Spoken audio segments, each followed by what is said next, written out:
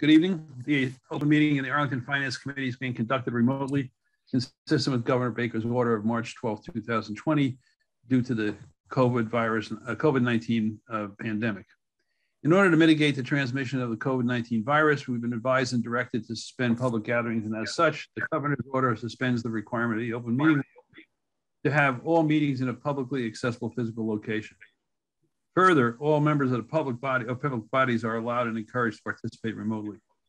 The order, which you can find posted with the agenda materials for this meeting, allows public bodies to meet remotely as long as reasonable public access is afforded, so the public can follow along with the deliberations of the meeting. Ensuring public access does not ensure public participation unless such participation is required by law. This meeting will feature public comment only in writing by email to tarabradley@town.arlington.ma.us. This meeting of the Arlington Finance Committee is convening by Zoom app video conference as posted on the town's website. Please note that the meeting is being recorded and some attendees are participating by video conference. Accordingly, please be aware that other folks may be able to see you, and take care not to screen share your computer. Anything that you broadcast may be captured by the recording. All supporting materials that have been provided members of this body are available on the town's website unless otherwise noted. The public's encouraged to follow along using the posted agenda unless the chair notes otherwise. Now we'll turn to the first item on the agenda. The chair will introduce each speaker and they will conclude, after they conclude their remarks, and I'll re-emphasize this, the chair will invite members to provide comments and questions or motions. Please hold until you are recognized and your name is called. Please remember to mute your phone or computer when you're not speaking, and please remember to speak clearly in a way that helps generate accurate minutes. For any response, wait until the chair yields the floor to you and state your name before speaking. If members wish to colloquy with other members, please do so through the chair, taking care to identify yourself. Due to the size of my laptop screen, I may not be able to see all the members. So again, I'm asking that Tara Bradley or any of the court bring attention any raised hand that I haven't noticed.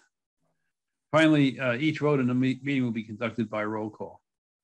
So now I'll take the attendance and members when I call your name. Please respond in the affirmative if you are present. Grant Gibeon. Here. Shane Blundell. Here. John Ellis. Here. Kaya Healy. Here. Brian Beck. Here. Arif Padaria. Sophie Migliazzo. Here. Jonathan Wallach. Here. Shailene Crawford. Here. Daryl Harmer. Here. Annie LaCourte. Here. Alan Jones. Here. George Coaster. Here. Bill Keller. Here. Al Tassi. Here. Wanda Nascimento. Here. Christine Deschler's not here. Dean Carmen. Here. And David McKenna. Here. Tara Bradley as our executive secretary. Here. Thank you very much. So we will now move to the first. I wanted to make some comments before we go to the minutes.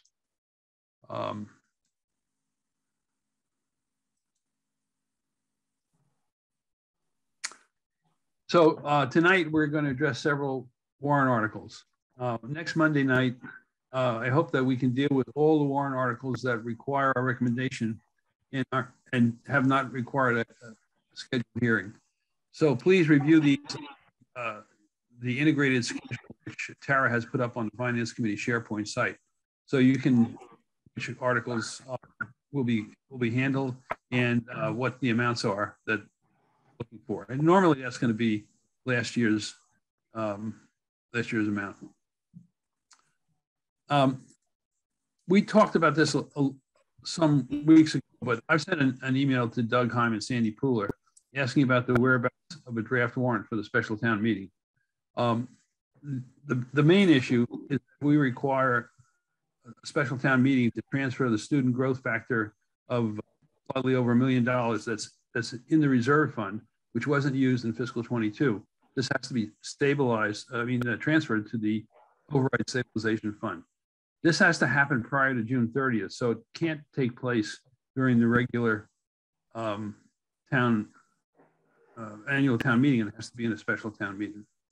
There also may be a workers' comp article, which David and Sophie brought to my attention, and we may have that on Monday's agenda as well. So on these warrant articles, I'd like to follow pretty strictly a procedure that I hope will maintain some efficiency. When we have a hearing, we'll hear the presentation from the proponents or opponents requested a place on the agenda. Please hold your questions until after the presentations. In other words, let's not be interrupting the speakers with questions. Following the presentations by the guest speakers, I'll open up the floor for questions or comments from the members, whom I have to wait until they're recognized before speaking. Following questions and comments from the members, I will then ask for a motion on the warrant in a second. At that point, I'll ask for additional discussion. And if there's a different view about what the vote should be on the warrant article, this would be the time for members to make a substitute motion or an amendment, which will also need to be seconded. And if there are substitute motions or amendments, I'll allow debate on the substitute motion and amendments until we've exhausted our creative thinking.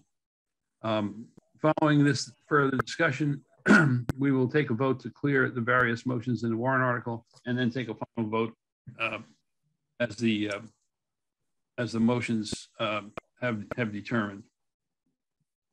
Does anybody have any questions on that? Okay. So now I'd like to turn to the minutes, approving the minutes. Tara, could you display the minutes as amended? Yes. So here are the minutes for 3/9 last week. This was when we had Sandy Pooler and Ida Cody come in about the revolving fund for the private way, and the Community Preservation Act Committee come in. I have not received comments, but I did want to bring folks' attention to I guess this language here, which is sort of us, for you all approving or I guess endorsing the budget, but with the caveat that the numbers would be varying slightly. And so that information did come back in from Julie Wayman after the fact. And you can kind of see the difference in the budgets here by a couple of $1,000s down there. Are there any questions on the minutes from March 9th? So I think a motion is in order to approve the minutes. Move we accept. Okay. Then moved and seconded. Any further discussion? Okay, I'll take a roll call on the minutes of March 9th.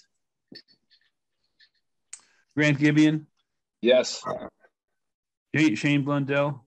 Yes. John Ellis? Yes. Kaya Healy? Yes. Brian Beck? Yes. Arif Padaria? Not here. Sophie Migliazzo? Here. Yes. Yes. Jonathan Wallach?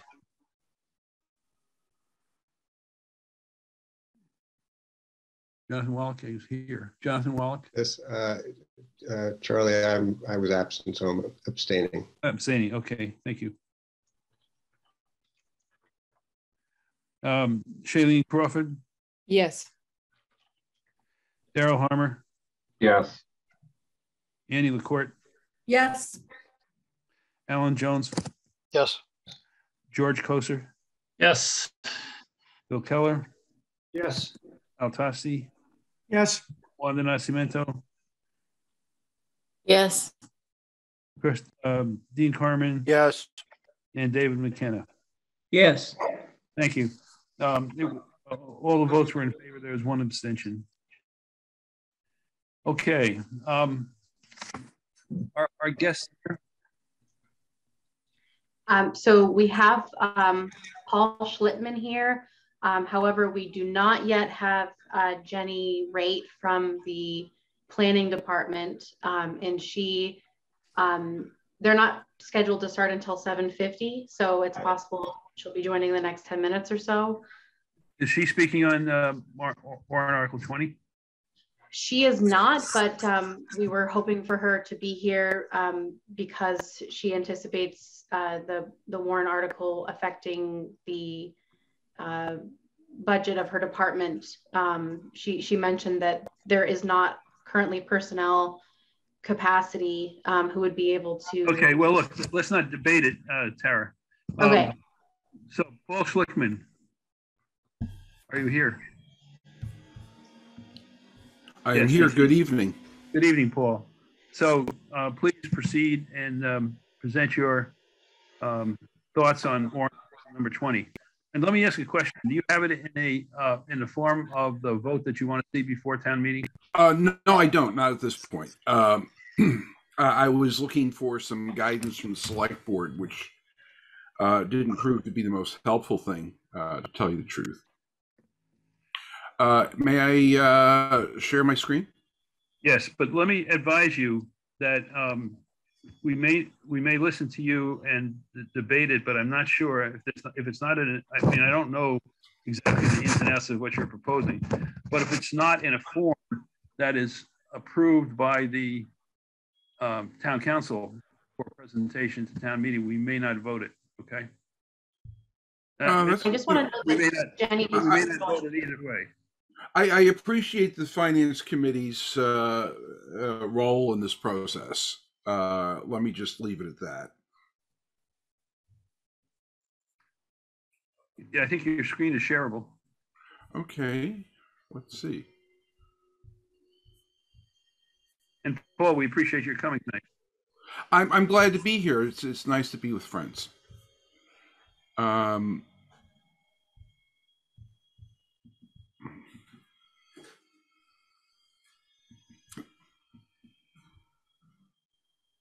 Though it's I'm trying to get it to share. I'm not seeing the document I'm looking to share. So have you opened it? Yeah, I have. I'm in. I'm getting a bunch of asterisks and nothing else. So what I can talk. Let me make a suggestion. Hang on 1 minute. Sure. Tara, do you have Paul's presentation?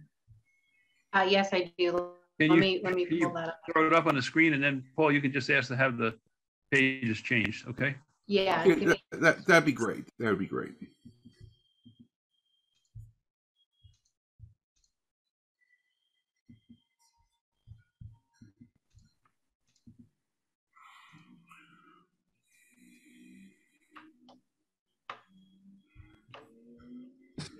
And maybe Tara, could you make it expanded? Yeah, that's the idea. Good. So here's the gist of what I'm trying to do. The vote would be to see if the town will vote to grant enforcement power to a code enforcement officer in the Department of Planning and Community Development for the purpose of enforcing provisions of the town bylaws and zoning bylaws that do not pertain to building standards or take any action related thereto. That's the article. So my intent was not to force something into the budget. My intent was to amend the bylaws so that if in the wisdom of town meeting, and of course the recommendation to the finance committee, which would be super helpful, a position were to wander into the budget to do this, or in the alternative, to have the Director of Planning and Community Development designate herself or any of her employment or employees as a code enforcement officer for the purposes of enforcing the bylaws. If you could scroll to the top of the second page, I want to go through some examples of problems we have. As you're aware, and as you sat through town meeting on many occasions, we don't have bylaws and zoning bylaws. We really have a compendium of municipal suggestions in that we do not enforce these bylaws. And I want to point, first of all, to the one that gets brought up in town meeting on several occasions, almost annually, that we look at the bylaw, the zoning bylaw pertaining to signs. And window signs are restricted to 25% of the area in the window where they're displayed. Now, every year at town meeting, when we've been in person, just point across the street, look over there, look at Gentle Dental. If you scroll down to the Gentle Dental sign, look at Gentle Dental, and they're certainly out of compliance with the bylaw. Why is it as a town that we cannot find a way to look across the street from town hall and see a blatant violation of the sign bylaw, which has existed now for more than 10 years? And the answer is usually hem haw, that's not a priority. And at the last town meeting, we heard from the director of inspectional services is we really don't do that. And so we need some sort of a way to look at the bylaws and zoning bylaws and find some mechanism to enforce these things. And I went looking for places that do it well. And as it turns out, Fort Worth, Texas does it well. And they divide the enforcement into two things. One is the building structural safety, which the building department and the building instructor really feels is their priority, and that's the stuff they want to do. And then there's the signs and quality of life things that do not affect the safety of a building structure, but does violate the bylaws and impacts the quality of life in town. So my solution to this problem, after years and years and years and years and years of standing in town meeting and saying, well, why aren't we enforcing the bylaws, and looking across the street at violations, to look for this mechanism is to provide someone in the Department of Planning and Community Development, which really cares about the zoning bylaws and the quality of life stuff, and designate that person with enforcement powers. So basically, the gist of what I'm saying is we need some provision in the bylaw that will provide enforcement for somebody who's not the building inspector, because the building inspector wants nothing to do with this. Sort of like the reason why we create parking enforcement agents as opposed to police officers, because police officers want to fight crime, not write parking tickets. And that's the thinking behind this. And if we can scroll down a little further, I'm not picking on Gentle Dental just because they happen to be convenient and visible. This is a problem that is sprouting throughout town, and the town is doing nothing about it. This is the liquor store up in Arlington Heights, which is clearly covering their windows with more than 25% as well. And my attitude, and I think that many of you will agree with me, is that we're spending time in town meeting. We're debating the finer points of bylaws. We're looking to dot I's, cross T's, tweak, amend, and get it just right coming out of town meeting, only for these bylaws to be ignored. And this is not a good thing. If we don't want to enforce the bylaws, if it's the will of the legislature not to enforce these bylaws, we should get rid of the bylaw and let people do what they want. We shouldn't have bylaws we're not willing to enforce. And that's what I'm trying to do. Now, if somebody wanted to go in addition to amending the bylaws to provide a provision to allow enforcement, an enforcement officer to be hired, and it shouldn't be a full-time position. It's probably a 0.2 or something, very minor. I mean, that's up to the administration and the finance committee and ultimately the wisdom of town meeting. But I want to remove this barrier from enforcement and provide a mechanism in a place in the bylaws that will enable these things to be enforced. And that ends my presentation. Thank you. Thank you. I'm just going to give me a second. I wanted to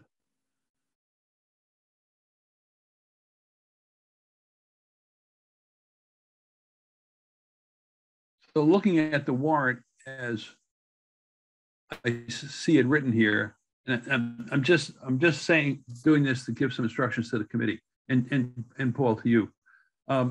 So there is no appropriation in Article 20. Okay, so I think that the position of the Finance Committee, the position of the Finance Committee is in, is to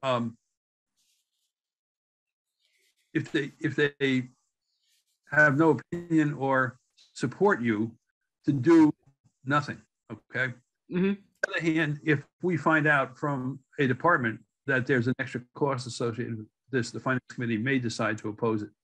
So I just advise you, since there's no appropriation money, not even $1 in here, there's not too much. This is a Board of Selectmen article. So with that comment, let me turn the meeting. If you're finished, Paul, we'll see if people have any questions or comments. Okay. Oh, sure. Yeah. So, are there any questions? Yes, Alan Jones. Hi. Thank you, Mr. Chair. Paul, so I don't have to drag myself through the signage bylaws. Is there a financial penalty for violations of these? Yes. Is there a way that you think this could possibly be done in a revenue neutral way? Maybe something like parking meters? I would think, the select board was making an argument that it's difficult to collect fines. I wasn't particularly buying that. But one would hypothesize that if we've got fines in the bylaw for violations and we're paying somebody to find violations, it should be revenue neutral or even maybe revenue positive. That'd be good. I mean, I tend to agree with you about the aesthetic problem and just ignoring the bylaw, but it'd be great if we could do it in a revenue neutral or positive way. Thank you. Are there any? Yes, Shailene.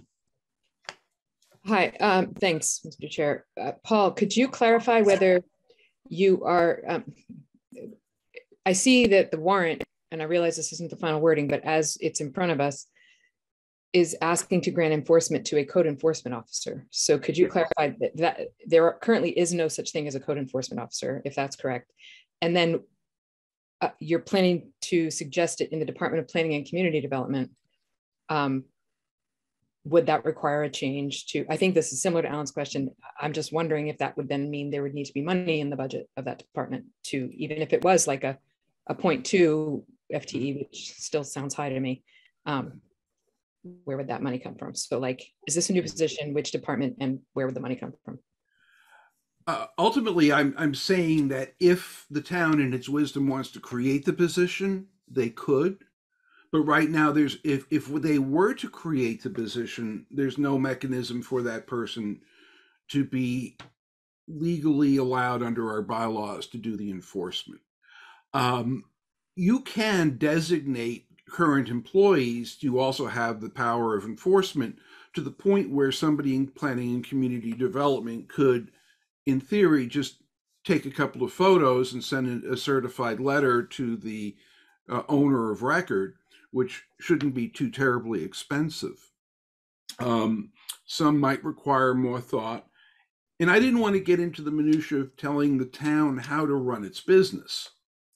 But I did look at this as a problem to be solved in that the building department has absolutely no interest in enforcing the bylaws, the zoning bylaws, the quality of life things.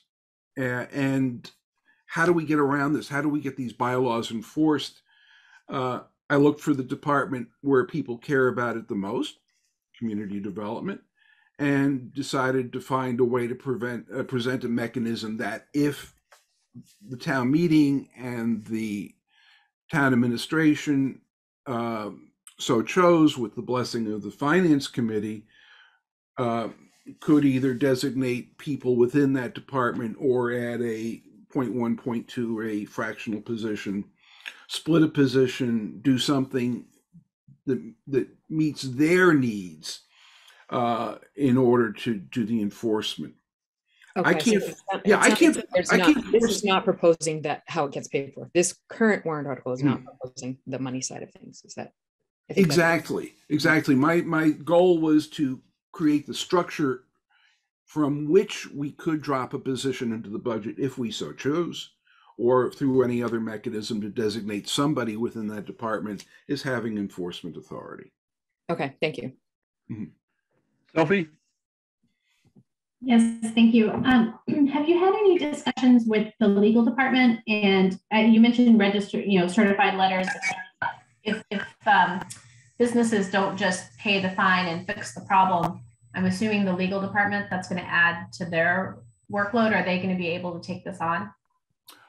That discussion I haven't had. I had discussion with the legal department in terms of drafting the original article, and it conforms to what we're allowed to do under the rules of town meeting. We are allowed to amend the bylaws to create this enforcement authority.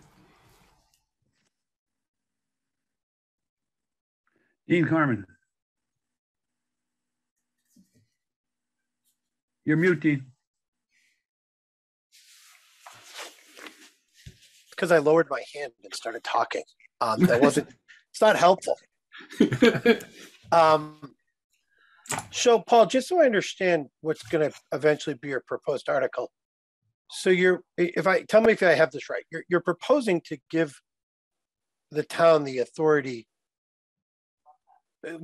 You're proposing to grant them enforcement power to create a code enforcement officer. Mm-hmm. But the article actually doesn't require them to have one. Correct.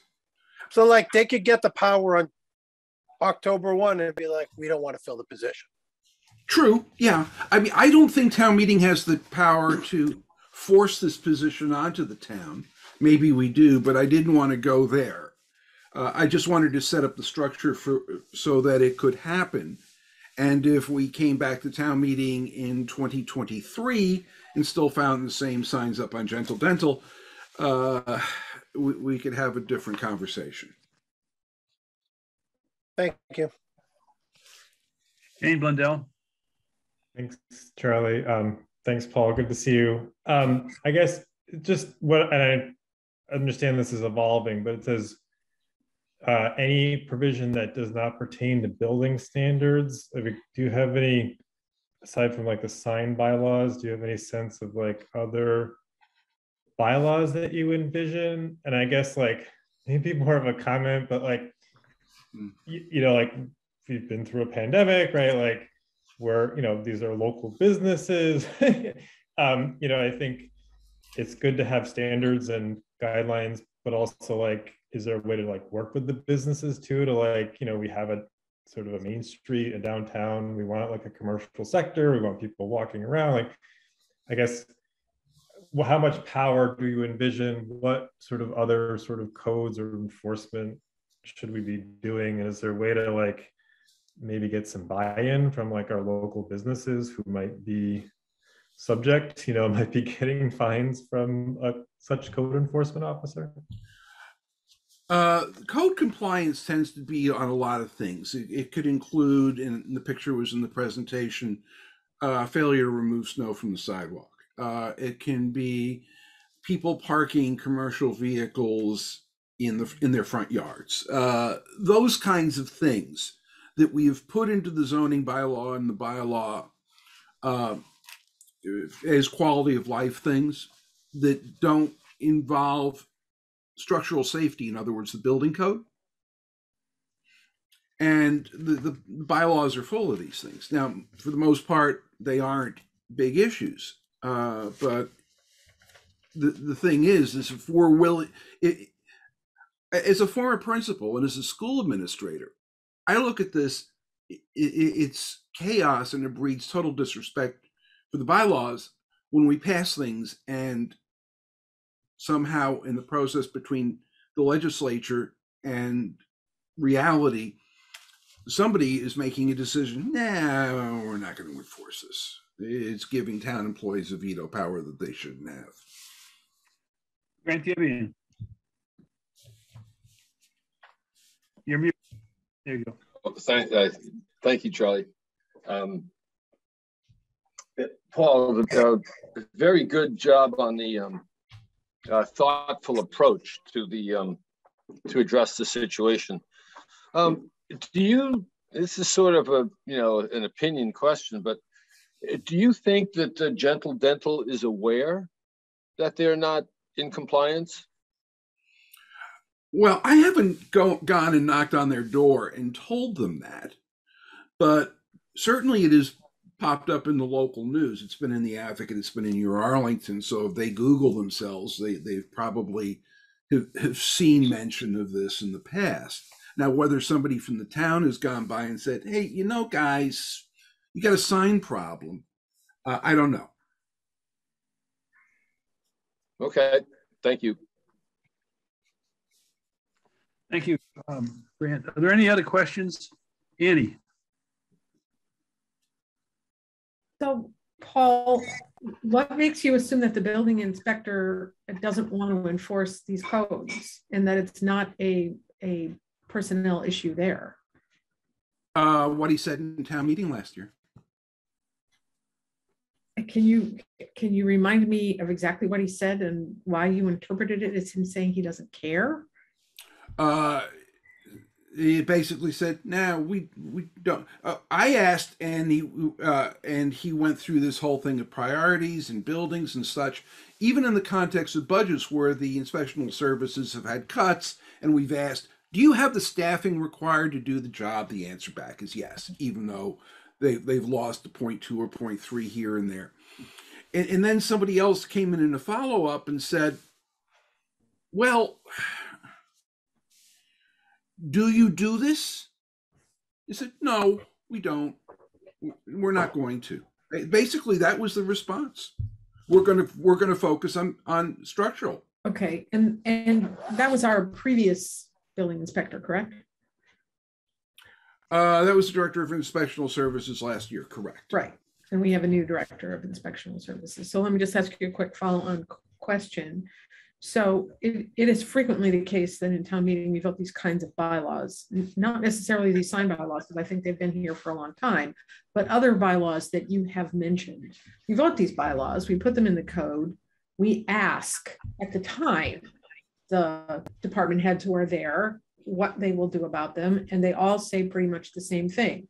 We will respond when we get complaints. That's all we have the capacity to do. So I'm skeptical, and it's probably not our article because there's no appropriation, but I'm skeptical that this will work unless you have a code enforcement officer who's not just a 0.2, but someone who's trolling the town every day, all day, looking for violations, because they are not going to otherwise receive those violations except via complaint. And presumably now, if somebody complains, somebody is required to follow up that complaint. Like, do we have any data to back up the idea that complaints are not being handled? I know that people have complained about the liquor store. I know that there have been complaints on Gentle Dental. I know there have been complaints about other bylaws that have just not been addressed. Thank you, Paul. Let's not forget one other thing. We're only 5 square miles. Paul. Yeah, okay. Yeah, we know how big we are. Thank you. Yeah. Annie, did you have any other questions? Take your hand down, please. Thank you. David McKenna. Thank you, Charlie. I just want to remind everybody, one of the problems with these bylaws, when they come up at town meeting, they're voted in favorable action, that they're not, a lot of them are not thought out completely. It's kind of a knee-jerk reaction to somebody that has a concern. I'll give you an example. We have a town bylaw that prohibits bug zappers, the things that kill mosquitoes in the backyard. We have a bylaw that was put into effect, and the enforcement of that bylaw was given to the building inspector. The only problem is the bylaw is only in effect at night, and building inspectors do not work at night. So that went on by the boards. I can name bylaw after bylaw that has well-intended, but it becomes the same thing. Some of them are unenforceable. We all talk about the snow removal. if you read the snow removal bylaw and what it prohibits and all the actions, you have to locate the owner of the property, not somebody that occupies the property, but the owner of the property. And then there's exceptions to the rule if they're elderly, senior citizens. Now the police have the enforcement of that. So there's different departments have supposedly jurisdiction or enforcement, if you will, for certain bylaws. From the get-go, I would advise town meeting members from the future, when a bylaw such as this bylaw we're discussing tonight comes up, that it's fully thought out on really who's going to have the enforcement right from the get-go. Now we have a bylaw, as Paul mentions, that's really unenforceable until we designate someone somewhere to be responsible. But in these bylaws, you have to be careful because there's all kinds of restrictions and considerations for different meanings. And the question becomes, what if somebody that David, in violation of this? I think, David, I'm sorry to. I just want to finish my point, Charlie. Okay. What if somebody that wants to have this bylaw doesn't want to pay it? Then it goes back to Sophie's concern about the legal department and all what happens after that. So again, my point is we have to think out these bylaws before we vote them and put them into some type of action. Thank you. Thank you, David. Any further questions on this presentation? So I note that it specifically refers to the enforcement officer being in the Department of Planning and Community Development. And I think the director of the Department of Planning and Community Development our meeting. And I think it would be appropriate to ask her if she would speak as to what she thinks this means in terms of financial impact to her department. Jenny Raitt, are you there? I am here. Thank you, Charlie. I'm Jenny Raitt. I'm the Director of Planning and Community Development. Good evening. I have not spoken with Mr. Schlickman about this article, so I'm learning a little bit more about it tonight as well. But we do not have the position of a code enforcement officer in the department right now. So this would, in essence, be a bit of an unfunded, maybe not a requirement or mandate, but it would certainly not be something that our current staff have the capacity to do, nor do we currently do at all. So it would come with eventually, potentially creating a new position, which is what it says right here on the screen in the department, which would mean a new job description, a new process for hiring somebody to actually perform the work as outlined. The goals of the position, I think, are laudable. But the exact description of what they're actually enforcing is a little bit unclear to me.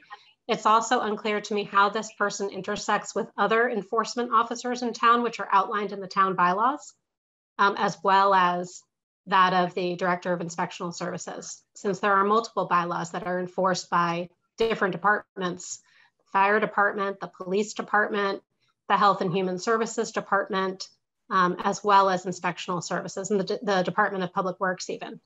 So it would require a new position to be added. My current budget could not accommodate this particular position or any portion of it at this moment in time. Thank you. Thank you, Jenny. Any further questions for Mr. Schlickman or for Ms. Raitt? So as I said earlier, and I thank you, Paul, for your presentation, and Jenny, I thank you for your comments. As I said earlier, there's no appropriation in this article, so we don't have a dog in that hunt, so to speak. We have only, I think, two options here. One is to take a vote to do nothing about this article, just let it sit, and whatever happens at town meeting happens. Or the other is to vote that we recommend against it because we think it has a financial impact on the budget. So, and I'm open to any comments on those alternative positions. Dean Carmen. So I would like to make a motion, and then I would like to explain why I'm making it. Please go ahead. Okay, so I move that we thank Mr. Schlickman and Ms. Raitt for the time that they spent with us tonight and their contributions to our meeting. And then we move to do nothing with it and let the select board deal with it at town meeting. Does that require a second? It does. Is there a second? Second. Yeah. Seconded by Jonathan Wallace. Okay, good. Jonathan, did you want to comment or you just wanted to second the motion? I just lowered my hand because Dean's taking care of me. I beat, Christine usually beats me, so tonight was my moment. Let's stay under control here. Any further questions or comments or discussion on this article? I don't see any. Okay, so I'm going to move for a vote. It's moved and seconded, moved by Dean Carmen. Article 20. I'm just going to call it no action. Okay. Grant Gibeon? Yes. Oh, wait, Mr. Chairman? Yes, sir. So it's not no action, it's no position. No action by the Finance Committee. Thank you. Appreciate you. I just wanted to put it in a formal term. Do nothing sounds a little bit irresponsible, How about no position? No position. Okay, thank you. No position. I better. Okay. That changes everything. I vote yes. Is that Shane? Yes, Shane. I just have a point. No, Brian, we moved on. We're taking vote. But I just want to understand what no position meant. That's all. That it's not a Finance Committee article. Okay, that's all I want to know. Yeah. John Ellis? Yes, to the motion. Thank you. Micaiah Healy? Yes. Brian Beck? Yes. Arif's not here. Sophie? Yes. Jonathan? Yes. Kayleen? Yes. Daryl? Yeah. Annie LaCourte? Yes. Alan Jones? Yes. George Koser? Yes. Bill Keller? Yes. Al Tasti? Yes. Wanda Nascimento? Yes. Dean Carmen? Yes. David McKenna? Yes. Thank you. So the vote is unanimous that this is not a Finance Committee article and we'll take no position on it. So Paul, thank you very much for coming tonight. And I think you heard a lot of generally supportive comments about your concerns, but I think people are also nervous about the structure of the article and what it can mean, and the fact that it financially have a financial cost to the town. Thank you. When I wrote this, I didn't anticipate it having a Finance Committee vote for the structure, and I'm very grateful for the chance to just sort of explain it to you and appreciative of your thoughts. Well, we appreciate you. Thank you. The next warrant article is warrant article 60, blue bikes. Director Raitt. Hope she's still here. There she is. I'm still here. Thank you. Jenny Raitt, Director of Planning and Community Development. I'm also joined by my colleague, Daniel Amstutz, who is the Senior Transportation Planner. Dan, just say hello. Hi. Thank you. All right, good evening again, everybody. So this is an appropriation request. We actually had I had initially proposed this as a capital planning request, but it was, unfortunately, the Capital Planning Committee decided that operations and maintenance were not squarely under capital planning. So it indeed became an appropriation request, a separate warrant article, which is what you see before you now. And I'll give you a little bit of history. We've been a part of the Blue Bikes Regional Bike Share Program for, we're in a 2-year contract right now that began in 2020. We have 6 what are called docking stations. They're basically a place where all the bikes are parked. And there are 6 stations with 38 bikes total. In the last year, there were 10,000 rides, just to give you a sense of riderships and users. Arlington is actually one of 5 additional municipalities that are added on to what was sort of the original 4 core communities that operated the bike share system, which used to be called Hubway, and it's gone through some iterations. So as I said, we joined a couple of years ago. We're still in the midst of that contract. We're hoping to re-up that contract for another 2 years, but the $100,000 in special appropriation request is for that next 2 years worth of operations and maintenance, which is not currently covered by any grant funding or prior capital planning funding that is currently in the system or will be part of the future capital planning. So there's also still a request in capital planning just for blue bike stations, not operations and maintenance. There's bikes and operations and maintenance. Sorry, my hands are telling you a story, but I hope that it's clear. It's important to fund the operations and maintenance because we anticipate that we will sign on to that 2-year contract with Blue Bikes. The operator is Lyft, as in the car, ride share program. Lyft, they do business as Motivate. So our contract technically is with Motivate currently. We anticipate that we will sign on to that in August. And this funding would actually allow us to fulfill our obligations for that next contract. So the funding also would allow us to make a modest expansion to the Blue Bike system in Arlington, which would include places in Arlington Heights, which we heard quite a deal about needing to expand the program, offer more bikes, and particularly provide it in locations where we're not currently serving the community. So Arlington Heights, and be able to leverage federal funding from the Community Connections program that we have already received in the past. So we would not be able to expand the system, however, without ensuring that future operations and maintenance costs are covered, which again, they are not right now. The funding that we're asking for allows us to fulfill goals that are also part of our Connect Arlington long-range transportation plan, as well as the master plan. And we're hoping that we would be able to stretch this funding as far as possible to eliminate costs like what we call winter storage. It's basically moving the docks off of the street so that the Department of Public Works can, do their plowing operations on street. So hopefully eliminating that and any other unnecessary station relocations by finding locations for the docks that are off street. And we would not expect to come back for additional funding requests for at least another 2 years. And hopefully by that time, we will also be able to explore some sponsorships and other sort of more creative funding opportunities so that we wouldn't have to come back at all. But in the meantime, the request is for $100,000 in order to cover the operations and maintenance. So I would be glad, as well as Dan Amstutz would be glad to answer your questions about this request. And I appreciate the time very much. Thank you. Thank you, Jenny. You're welcome. Bill Keller, you have your hand up. You're muted. Take two. Thank you, Jennifer. It was a very nice presentation. I recall a lot of these points that were made back in 2020. I guess one question I would have would just be, even though there may not be a direct offset per se, how much revenue was raised for the 10,000 rides you mentioned?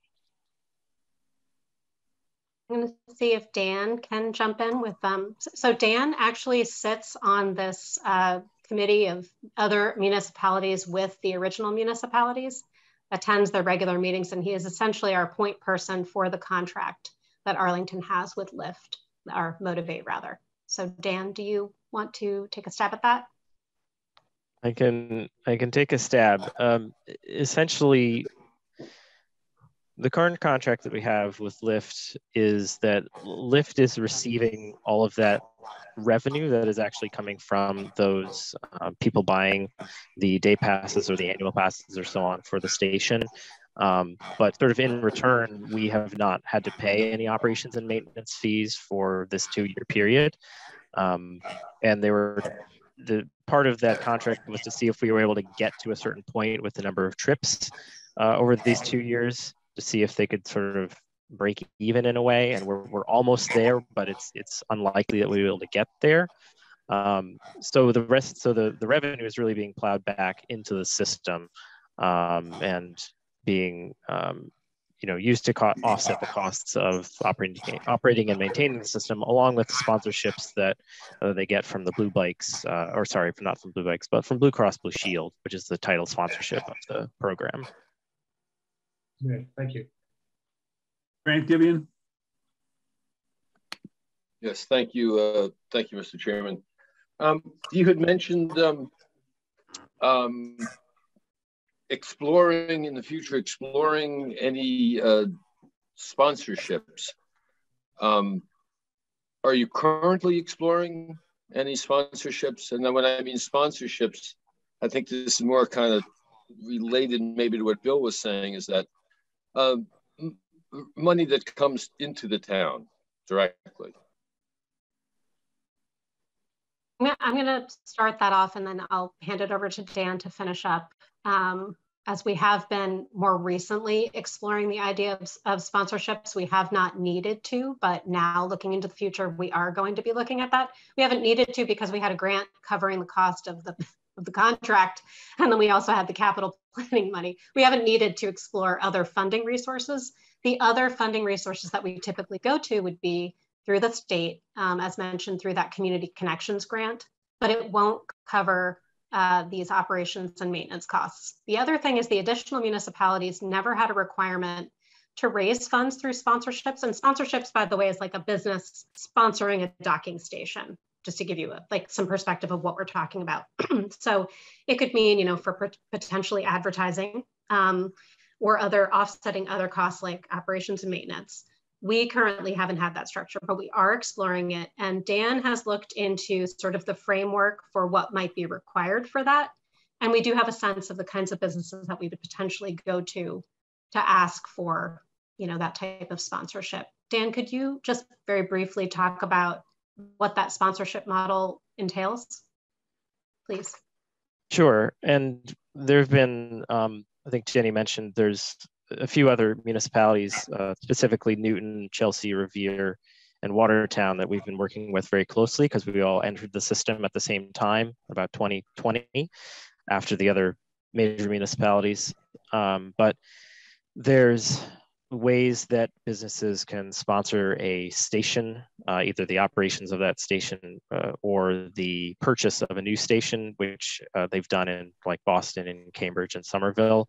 It's sort of a popular way to get into the system, have something like at your development, and also to offset some of their like transportation demand management. So the other thing I'll just briefly mention about sponsorships is that the Blue Cross Blue Shield was able to extend some sponsorship money to our communities to help cover some of these costs, but it's not going to be enough. And it's kind of split between 6 different communities that have entered the system, again, after the sort of core 4, Boston, Cambridge, Somerville, and Brookline, have been in the system. Thank you, Daniel. Grant, is your hand down or up? It's still up. Actually, it sort of leads to another question, but I wanted to wait for you to ask. Thank you. So has Arlington received any money from Blue Cross Blue Shield? No, we haven't received money directly from any title sponsor. That only goes to those 4 original municipalities. And it's not currently part of our current 2-year contract. As Dan noted, some of it spreads out from that title sponsor, but not. We would need to find other types of sponsorships if we chose to in the future. Okay, one final question. Is there any general or large scale plan, business plan, back of the envelope plan, high level projection about the sponsorships and that they could cover, let's say, 100,000 or whatever the gap is from the grants, and to make up for that, we're not getting any Blue Cross Blue Shield sponsorship money that other communities. Is there any high level plan? Or, I mean, I understand you're discussing ideas and stuff, and I think that's great, but I'm wondering if there's anything in place now that you're working toward, any strategy or high level goals or something, your plan that you're looking at. I think high level, yes. We have certainly explored some options. It would not offset all of that what's included in this appropriations request, because some of that appropriations request we can knock down by changing our winter operations and changing the location of the docking stations, which we hope we can do anyway, but regardless. The other part is related to increasing ridership. And if we can meet some of those ridership goals, again, we may not need a full sponsorship or offset from a sponsorship. So I think just, yes, theoretically at a high level, your way of putting it, at a high level, yes, we have talked about it. So I'm sorry, then one more question. So it sounded like there was, it sounded to me like if you increase ridership, we get more money, but I don't understand where we get more money from if we're not getting any now. Is that going to be negotiated in the future? Dan, will you clarify that, what you were talking about before about the increase in ridership? Sure. And how it's tied to money, our money, Arlington money. The Arlington, well, yeah, it's not Sure. under the current contract necessarily, but yeah. Sure. So, well, I guess to clarify, there's a provision under the current contract that if we meet a certain number of rides, that we can continue the existing contract as is to essentially not have to pay for operations and maintenance. But it is very unlikely that we will actually reach that number, and none of the other communities that have been added on, including Newton and Watertown, Revere and Chelsea, have been able to reach that number. So this is where we've come into, we were unsure, and we tried to push against having this in the contract, but it was something that was put in by Lyft, the operator.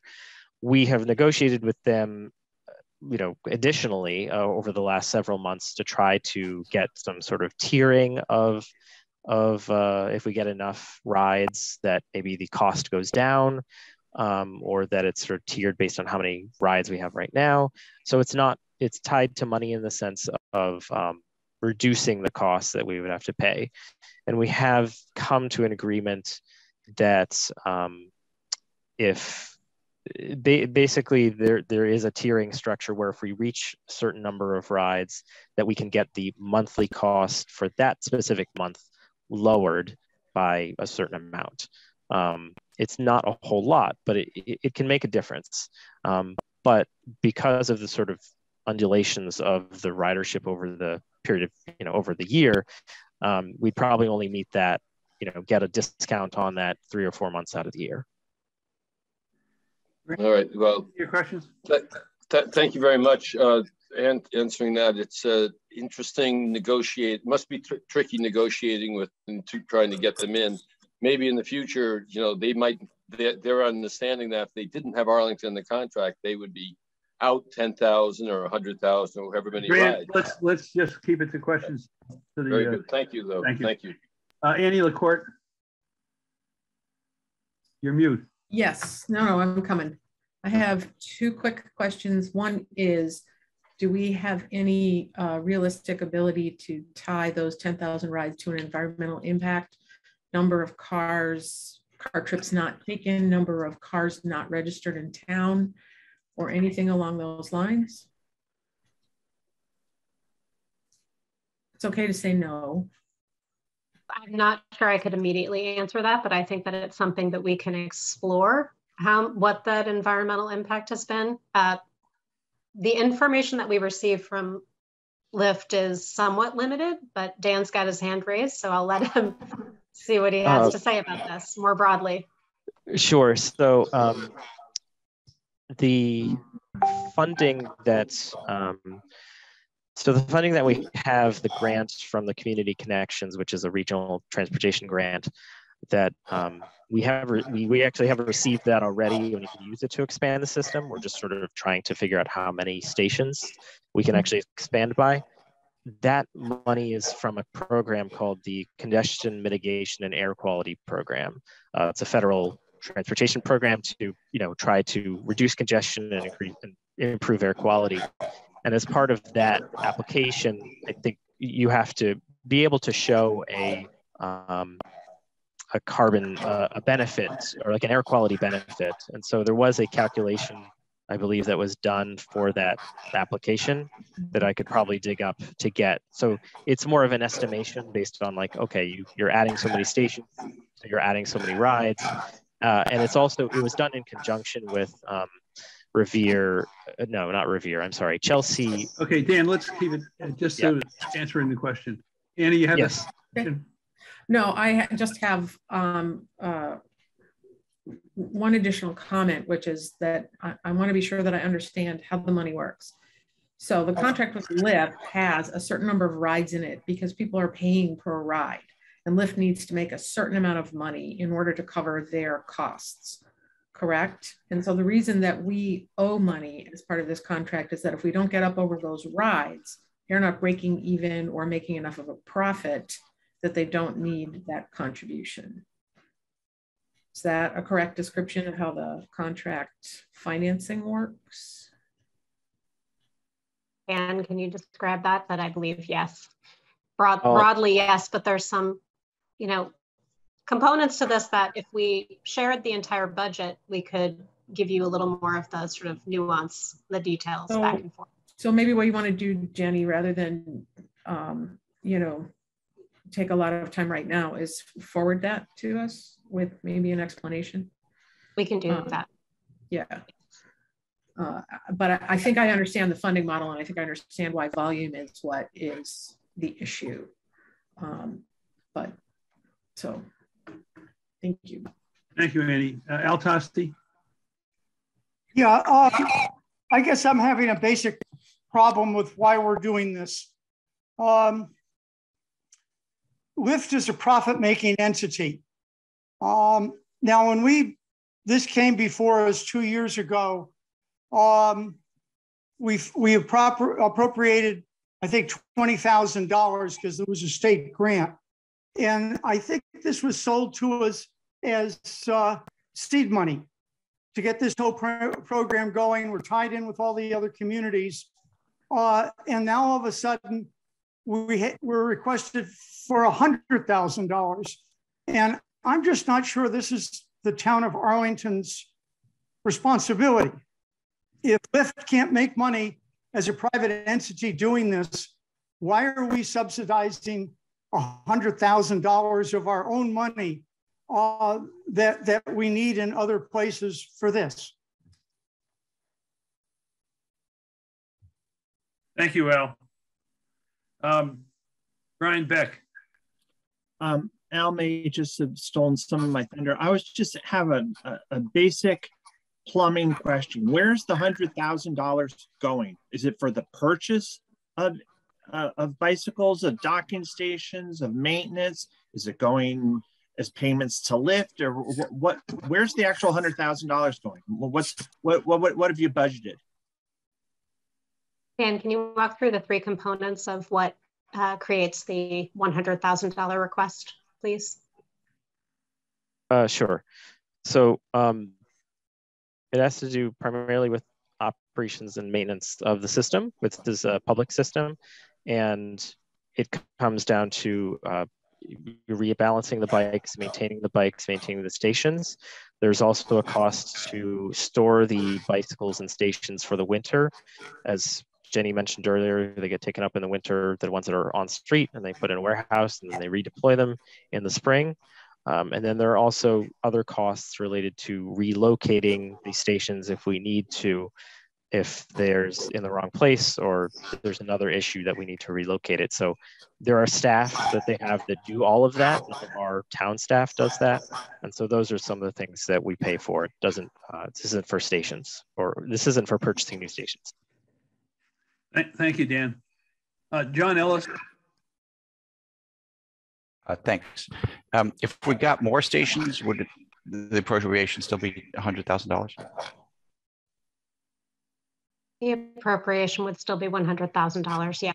And our intention is to be able to stretch it over the 2 years of the contract. And if we can get additional funds through a grant, we could potentially add another station, but there's a lot of variables to potentially doing that. We also want to add a station in Arlington Heights as part of this proposal. So one more station, and there are, how many did you say now? 6, 8? 6 right now. 6, okay. And 38 bikes.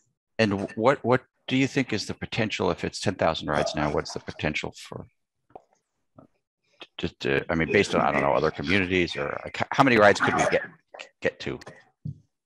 With one other station, or? Well, with one other station, or with, just people changing their habits, or, better weather. I don't know, Do we think it's going to be consistently 10,000, or do we think over time it's going to be more? My personal feeling is that it's going to be more. I mean, we were measuring, a lot of this is measured during the pandemic, which I think is different than looking forward, and potentially also looking forward in terms of improvements to Arlington's biking infrastructure, which would accommodate potentially more people wanting to ride a bike. So I can see that ridership number increasing, and that would, of course, that is our goal, has been our goal pretty consistently. But per docking station, I'm not sure I have an exact number. Dan, do you have a sense of what would be a projected amount of ridership growth with adding one more station to the system? So the stations that are next to the bikeway are doing the best. Last year, the one at the railroad lot and Linwood Street got over 2,000 rides for the year, and the one at Magnolia, I think, also did very well, but also along the bikeway. So those ones are frankly doing the best. So the next station, we do have an idea for a place that would be on the bikeway and also on Mass Ave, which that would definitely help people get to businesses and important destinations and so on.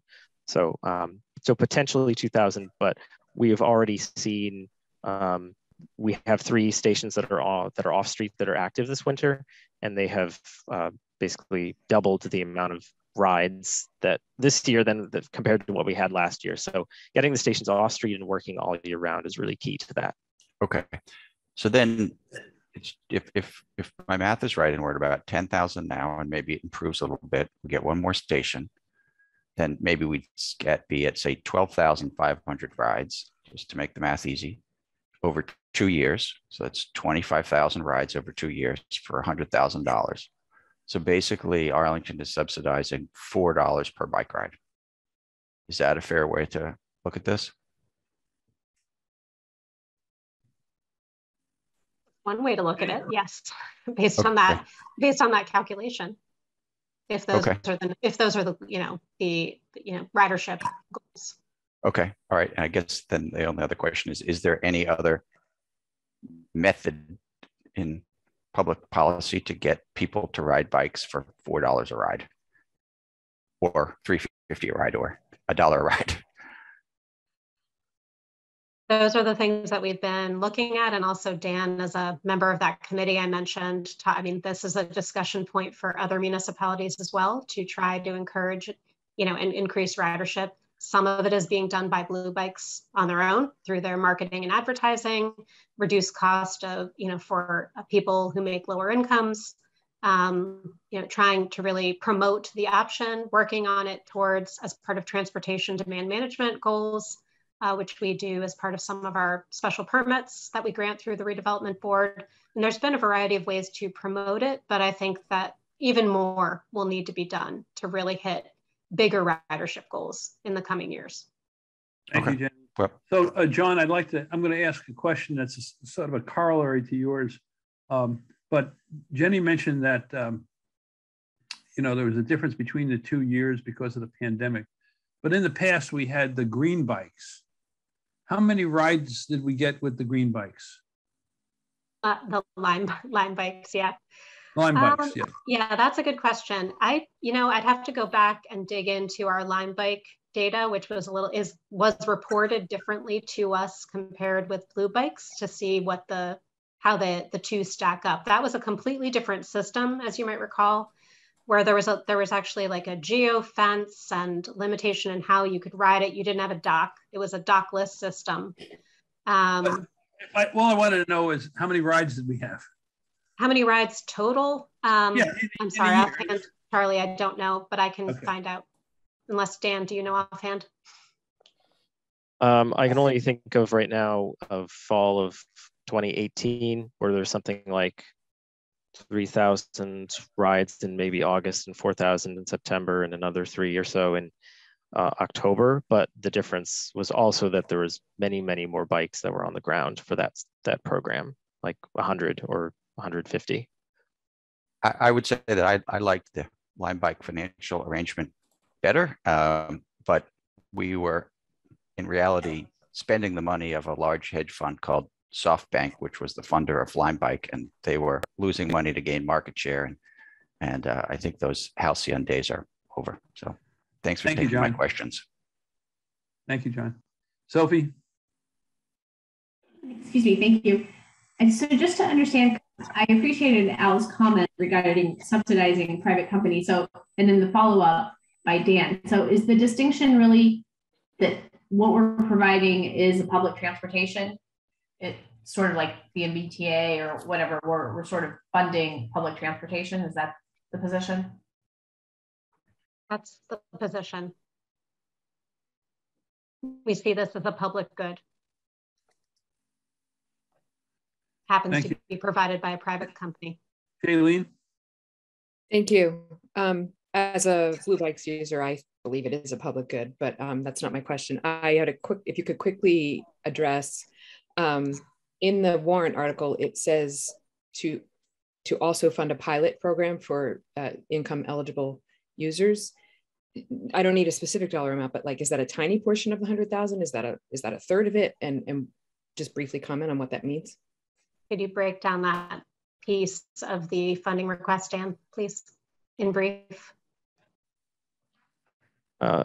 So there is an income eligible program that is run by the Blue Bike system. And we need to, one of the things we should do and we need to do is actually create a location where people can go to sign up for the income eligible system.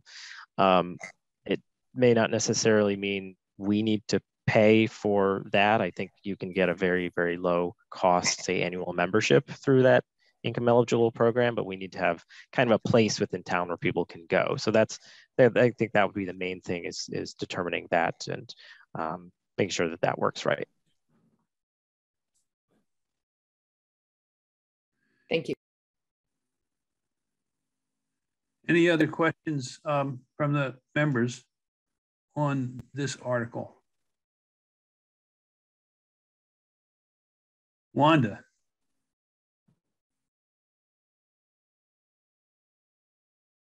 Hi, so I'm new to this, so I'm having a hard time understanding a little bit about the process, I guess. That the warrant is asking for money and the FinCom committee is voting whether or not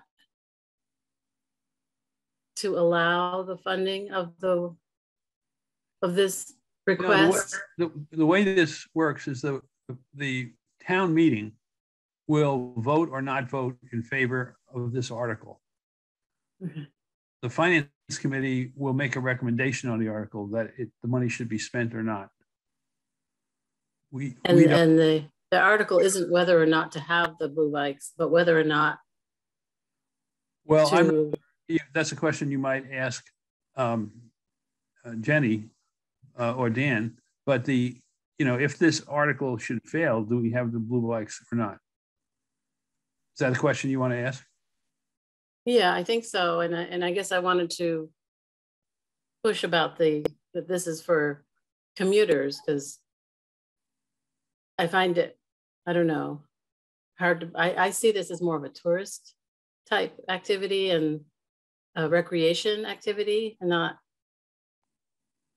necessarily even for low income commuters. I think it's kind of expensive for the average person to rent these bikes. But I just wonder how if that's the purpose, is to ease our transportation system, or is it to? So I guess try to parse those into a couple of questions that they can ask Wanda. I suppose it's that. Are we funding a tourist industry? Or how is it specifically good for Arlington to have this and pay for this? Like other people said, whether to have this company pay for it themselves or. Jenny? Okay. So I think that this fulfills a number of the town's goals, including our master plan, our Connect Arlington long-range transportation plan, which is about sustainable mobility. So providing transportation alternatives. It also fulfills our net zero action plan goals to reduce greenhouse gas emissions. So in terms of how it advances things in Arlington, that's just one part of our planning. It also helps our business districts by providing alternative ways for people to get there. But the typical user is not just somebody who's engaged in the tourism economy or anything to that effect, because in fact, the communities to the west of us don't actually participate in the program, which is where if you were talking about tourism, you'd probably go to the west. This is about commuting. It's also about convenience. It's also about reducing the types of trips that people take in a car to get around the community to do regular activities. So it actually serves multiple purposes. And I think that's probably not even all of them, and a number of community goals. I know you had other questions baked in there, but I hope that answered a couple. Yeah, I think so. I guess it's the Connect Arlington. Do these bikes connect people to Elway, for example? They do, yes. Mm-hmm. Yeah, they connect to the regional transportation network, including rail and other, forms of transportation as well in Somerville, light rail, like the Green Line. So there are other ways that you can use the Blue Bike system beyond just Arlington. You can connect to Cambridge, Somerville, and beyond, Boston, of course, as well as Dan noted, the other additional municipalities, Newton, et cetera. So you don't have to return the bike to where you picked it up. No, you don't. It just has to go back to a docking station. Otherwise, you get a penalty. Okay, thank you. Thank you. Welcome. Grant Gibeon, second time. Yes, thank you. So what would happen if you didn't get the money on this warrant article? Well, I think it would be very challenging to participate in the next 2-year contract with Blue Bikes without some way of paying for operations and maintenance. So we would, if we do not receive this funding, I think we will have to significantly potentially cut back on the number of docking stations. We have been exploring a number of different scenarios, but in all likelihood, the most sort of conservative situation would be less docking stations, which would mean less bikes overall in order to be able to continue participating with the amount of money that we currently have and any grant funding that would cover it. But I think that would be it. Thank you, Jenny. You're welcome. Time. Oh, yeah. I didn't hear you say my name. Thanks, Charlie. Sure.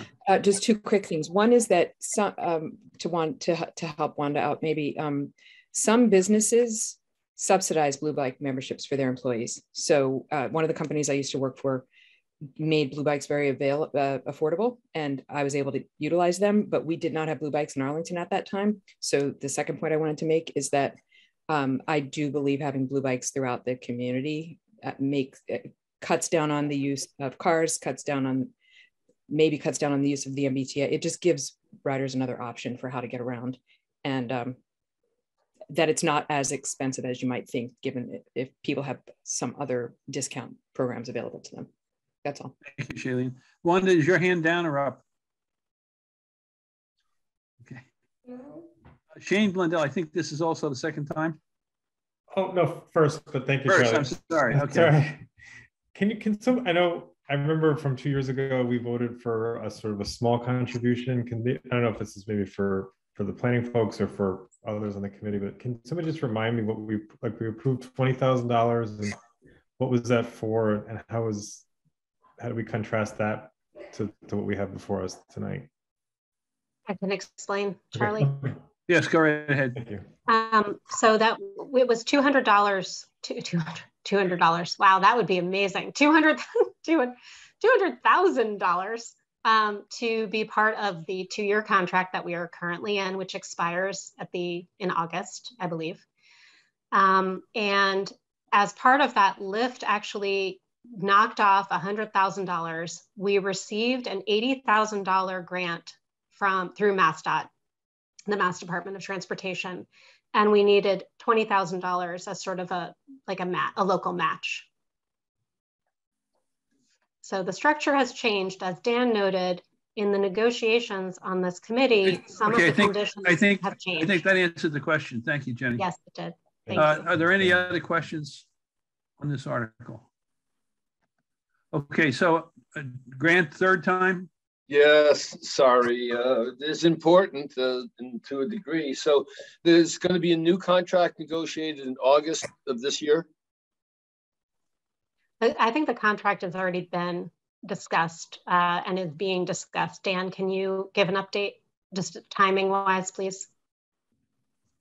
Right. The contract that we're currently in was started or signed on August 2020. So we would need to sign a new contract in August of this year. And so we're working on getting a draft contract from Lyft as we speak. Thank you, Dan. Okay, thank you.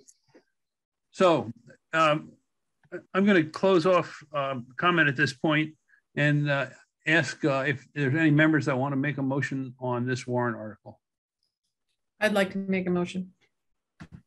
Who said that? Annie LaCourte. Oh, Annie. Okay, make your motion, Annie. I move approval. I move that we vote positive action on the article. Second. Is there a second? Second from John. Any discussion on this? Altasi. Grant Altasi first. We are hitting the taxpayer over the head for about $800 a year for a new high school, which I supported because that's a fundamental service that the town of Arlington provides its residents. In about 2 or 3 years, we're going to hit them over the head with a 2x4 again, because we'll need an override to maintain the basic services of the town. To be able to explain why we need this additional money in 2 years, when we spend $100,000 to provide a $4 a ride subsidy for a bicycle to get to Alewife Station, I think it's going to be really difficult. This is not a fundamental responsibility of the town of Arlington. We gave them seed money to get the stuff going. It's obviously still not making a profit. I think it's time to not pour any more good money after bad. This is going to be very difficult to explain to the taxpayers. It was a lot of these places are taking up parking spaces that we could use. I know down in East Arlington it is. I think we should vote no action on this and let the private business either make it profitable or get out of the business. We subsidize the MBTA because people can't buy their own buses. People can buy their own bicycles. You can go down to the police station in April when the police department auctions off their bikes and get them fairly inexpensively. This is not a prime function of the town of Arlington and its government. We should vote this down. Thank you. Thank you, Al. Grant Gibeon. Thank you, Mr. Chairman. I like bikes. I ride bikes. I think it's great that everybody else rides bikes. I'm not going to support this because I think that the contract could be better negotiated. Other towns get Blue Cross Blue Shield money, but we don't. And I'd be more inclined to support this if I had heard better information about what was going on in the negotiations. And it doesn't sound like negotiations in contract. It sounds like they're just going to tell us what to do. So I would wish that there was a better negotiating structure in place. We asked the art committee to go ask for additional sponsorships, and that's for $5,000. So I'd like to see something better in the contract before I'd support this article. Thank you. Thank you, Grant. Annie. So what we're fundamentally trying to do here is we're trying to change people's habits and choices about transportation to reduce their environmental impact.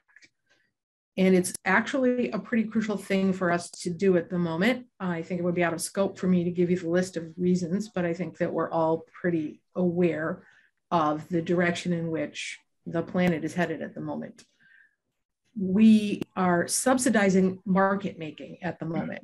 The hope here is that as habits change, more and more people use blue bikes.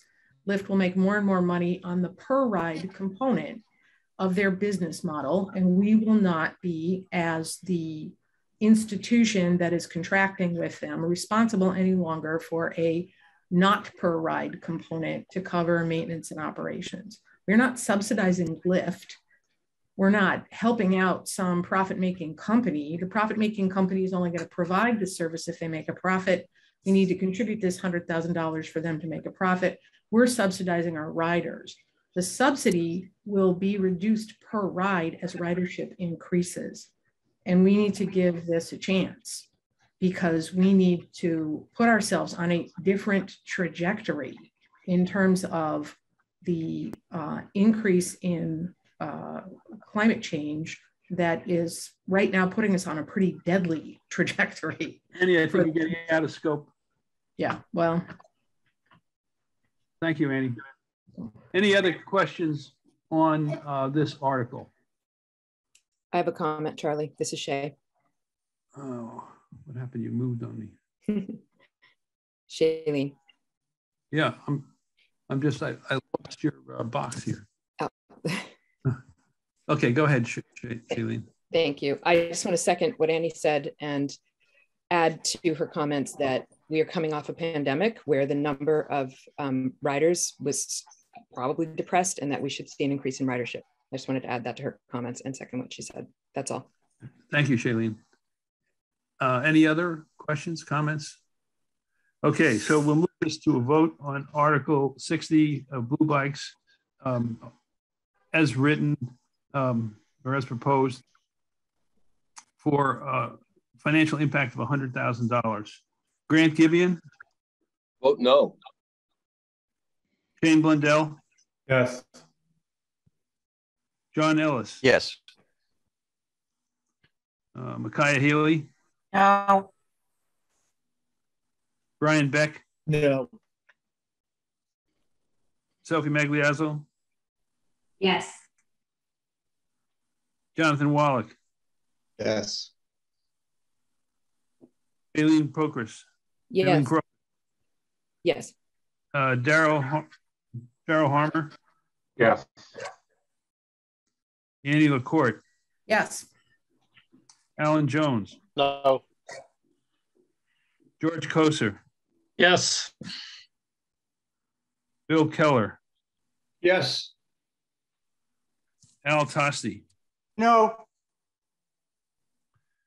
Wanda Nascimento? Yes. Dean Carmen?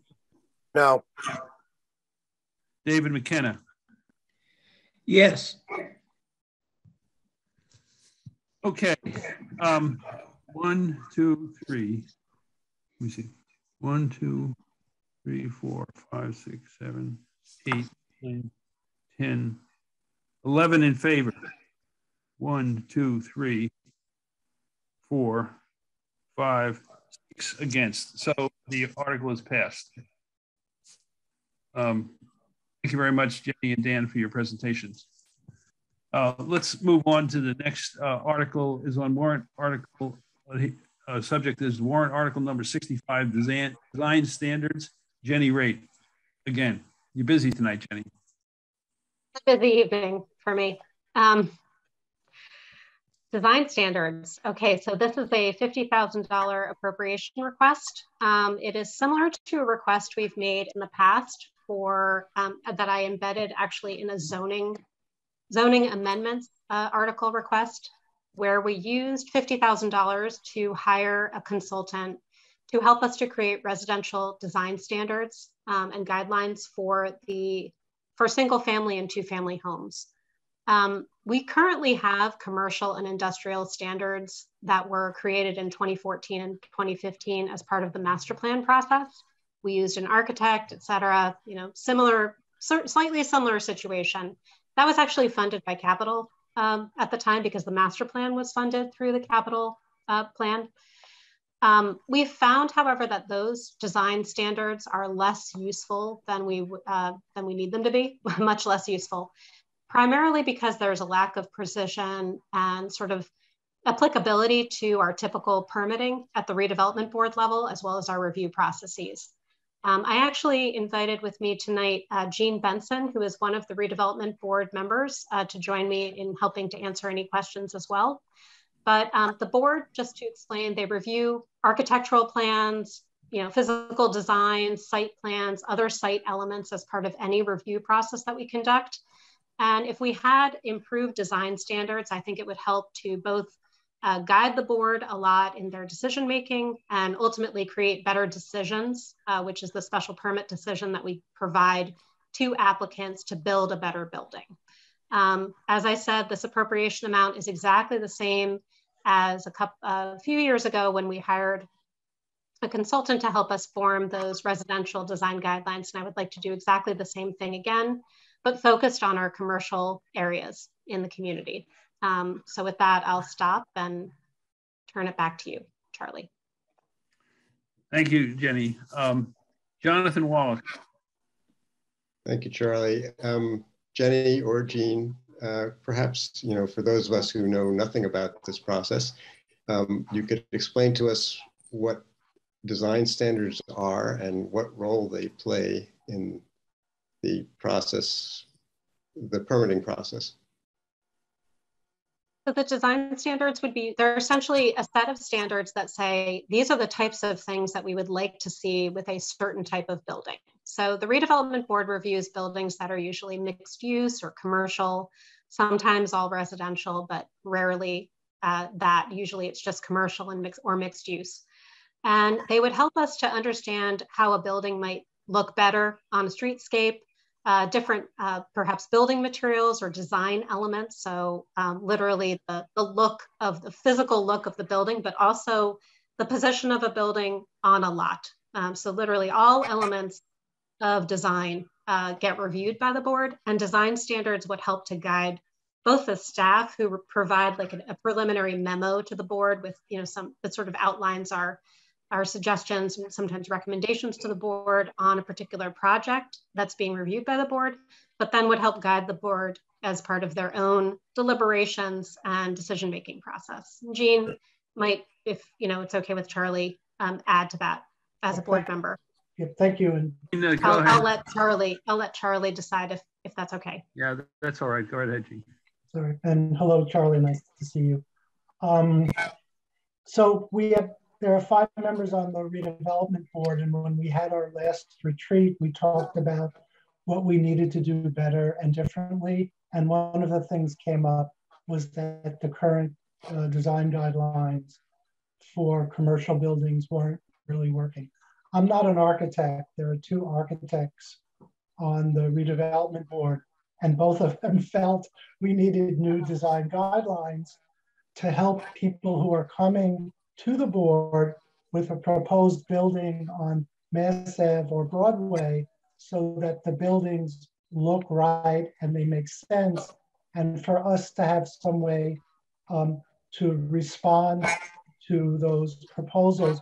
We've had some, what I will call very interesting buildings proposed along Mass Ave, where we've pretty much had to send the developer back to the drawing board for a complete new design. And I think we could speed up that process if they had the design guidelines in place. I will say one other thing though. They're not intended to say your building must look like X or look like Y or be made of brick or be made of stone. They allow a lot of creativity, a lot of ability of the developers to make decisions about what buildings like. I don't think any of us would want all of Mass Ave looking the same. It's the major thoroughfare in the town. One of the nice things about it is the nice melange of buildings that we have throughout Mass Ave, and this would just help in that process. It would speed up, I think, redevelopment activities and just make it smoother and better. Thank you. Thank you both. Alan Jones. Thank you, Mr. Chair. Could you sort of summarize what carrots and sticks are possible to encourage developers to design according to design standards? Well, so the redevelopment board is a special permit granting authority. So a lot of things can happen as part of that process to encourage better design, different positioning of a building, and that all takes place as part of the special permitting process. It's not really a carrot or stick per se, but it's just baked into what is already a discretionary permitting process. The design standards are really just that. They're recommended standards for how we want a building, might want a building to look, but as Jean said, a lot of creativity is still possible as part of that process. I think that the board, though, if they had those standards, they'd be able to better say with confidence, this is what we're talking about. This is what we're looking at that we would like you to achieve.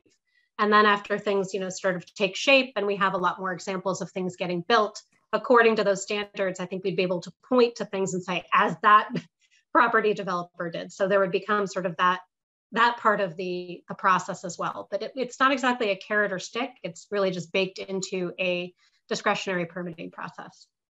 Well, and so it seems like the carrot is you'll get your special permit or not, possibly, depending if you ignore the design standards. How in typical developments in the commercial district, how many buildings require special permits? Is it like all of them or just some of them? We grant annually, it's been about 9 special permits annually. So it's not, that's definitely not all of the types of things that happen along the corridor. So some buildings are built by right without getting a special permit, and they wouldn't have any motivation to adhere by design standards. So. It depends on the building type and the use. Okay, thank you. So yes. Thank you, Alan. Sophie?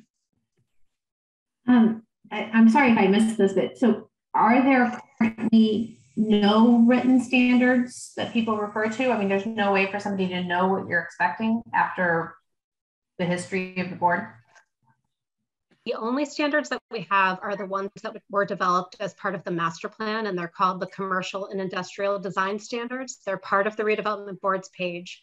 We have, staff have tried to use those standards as well as the board over the last number of years, and to very little success. They're not the same as the more recently developed residential design guidelines, which are much more detailed and provide a lot better examples of things that are really more applicable. And we would like to do the same type of thing for the commercial corridor. So no, we don't really have a set of standards right now that we follow. And to Jean's point, we have a couple of architects who are serving on the board right now that has, tremendously helped. And we of course have, people with some urban design background and, design background within the Department of Planning and Community Development staff. But that's not a substitute for having some standards or guidelines. Thank you, Sophie. Al Tassi? Could you give me some examples of what types of standards? I mean, you have a lot. You can build up to 3 floors. You can go to 7.5 feet on each side. What kind of standards do you think this consultant can give you? And why can't they be done by the board or the staff of the Planning and Development Department? The residential design guidelines that I referenced as being a good model that we would like to emulate were developed by an architect, people who are registered architects. And we would want, or also have a specific degree in urban design. While we do have architects serving on the board, I don't know that they're in a position to take on developing a full suite of design standards or guidelines for the entire corridor. I think we would typically hire somebody to perform that activity. The types of standards that we're talking about would cover pretty much all building elements, whether we're talking about adding a coin to a building corner or looking at certain types of windows that, for example, the board has talked about commercial windows, that we want a certain type of window facing Mass Ave. But we actually don't have a lot of information about the types of windows that we are often referencing or talking about. So we might have design standards that help us to talk about when we're talking with builders, the types of windows that we're looking at, the type and how we want that window to look in a building and on a building. Or if we're talking about, you mentioned stories and height. We might talk about the massing of the building and the way that we want it to look against the street in relationship to the streetscape. The zoning bylaw only does so much of that. It does not codify design. It just simply tells us what we can and cannot build. That's it. Thank you, Jenny. Daryl, Al Tassi, is that the end of your questions? Yes. Daryl Harmer. Thank you, Charlie. Jenny, are there other comparable cities or towns that have standards that we could emulate or even reuse that would, it just seems that we're almost starting from scratch, reinventing the wheel here. And I would think that there were other communities that could have standards that we could leverage. There are other communities that are similar to Arlington that have design standards, but my experience working into Arlington is that it's very important to pay attention to Arlington and not to necessarily emulate or model after, say, Somerville or Cambridge, which are neighboring communities that do in fact have design standards. That in fact we would want to look at and appreciate the sense and spirit of place in Arlington. So, which is what we tried to do with the residential design guidelines. And I think did a really bang up job on that one, because we looked at the neighborhoods, we looked at the different conditions, and then we created some, recommendations for design standards. We would want to do exactly the same thing here, but base it on Arlington. Thank you, Jenny. Grant, any other questions? Yes, this is my first round on this particular one. So you're asking for 50,000 for consultant for the specific design plan. What would 25,000 buy? And also, was this put out to bid, or is this just a general amount? Oh no, I haven't put anything out to bid. You mean now? Did I put something out? How did you come up with the amount of 50,000? Oh, thank you. Clarifying that. The $50,000 is based off of the $50,000 that we used to hire the consultant who did the residential design guidelines. So I was using that as my number, that it cost that amount to develop those guidelines. So I believe it would cost about the same to develop these guidelines that we're talking about. If we had only 25,000, your other question, I think we would have to reduce the scope. And we might not do a study. We might just get an architect to give us some, prescribed sort of scenarios, or looking at like sort of past cases. They might be able to give us some guidance and design standards based upon the typical buildings that we review. It would just be a reduced scope of work. Thank you, Jenny. Grant, did you have any other questions? No, that's good. Thank you very much. Thank you. Dean Carmen. Hi, so I think I have a couple questions. The first one is, do you think these standards will encourage or discourage or have no impact on people's willingness or desire to do commercial development in Arlington? Have no impact. So why do we care about this? Because we care about good design in the community. From what I've experienced, when you build a building that nobody likes, you hear a lot about it. And I think that the board would like to develop buildings, especially buildings that are going to last for a very long time, in a way that is pleasing within Arlington. And that's what we're interested in doing. So it does have a lasting effect. I don't think anybody is opposed to that, including the people who come before the board. They actually are often looking for that level of guidance, and like to Jean's point, earlier on in the process rather than later. So I think it would be beneficial to many people in that way. Thank you, Jenny. Dean, do you have another question? Dean, do you have another question? Yeah, I'm kind of confused by the answer. So you're basically saying that commercial developers who are building to make money don't build buildings that people want, but so the town officials are going to do it? I don't understand that. I don't understand your response. Like I deal with design plans for restaurants all the time, and trust me, I build things people want. Like Because if no one wants to walk in there, you don't make any money. So are you saying that the government understands how to make money for commercial business, but residents, like businesses, don't? I don't understand. I was saying, well, Gene is raising his hand. I'll let Gene take a stab at it, but I was not saying that exactly. So Gene, please. Yeah, let me try to say it as sort of somebody who's been on the redevelopment board.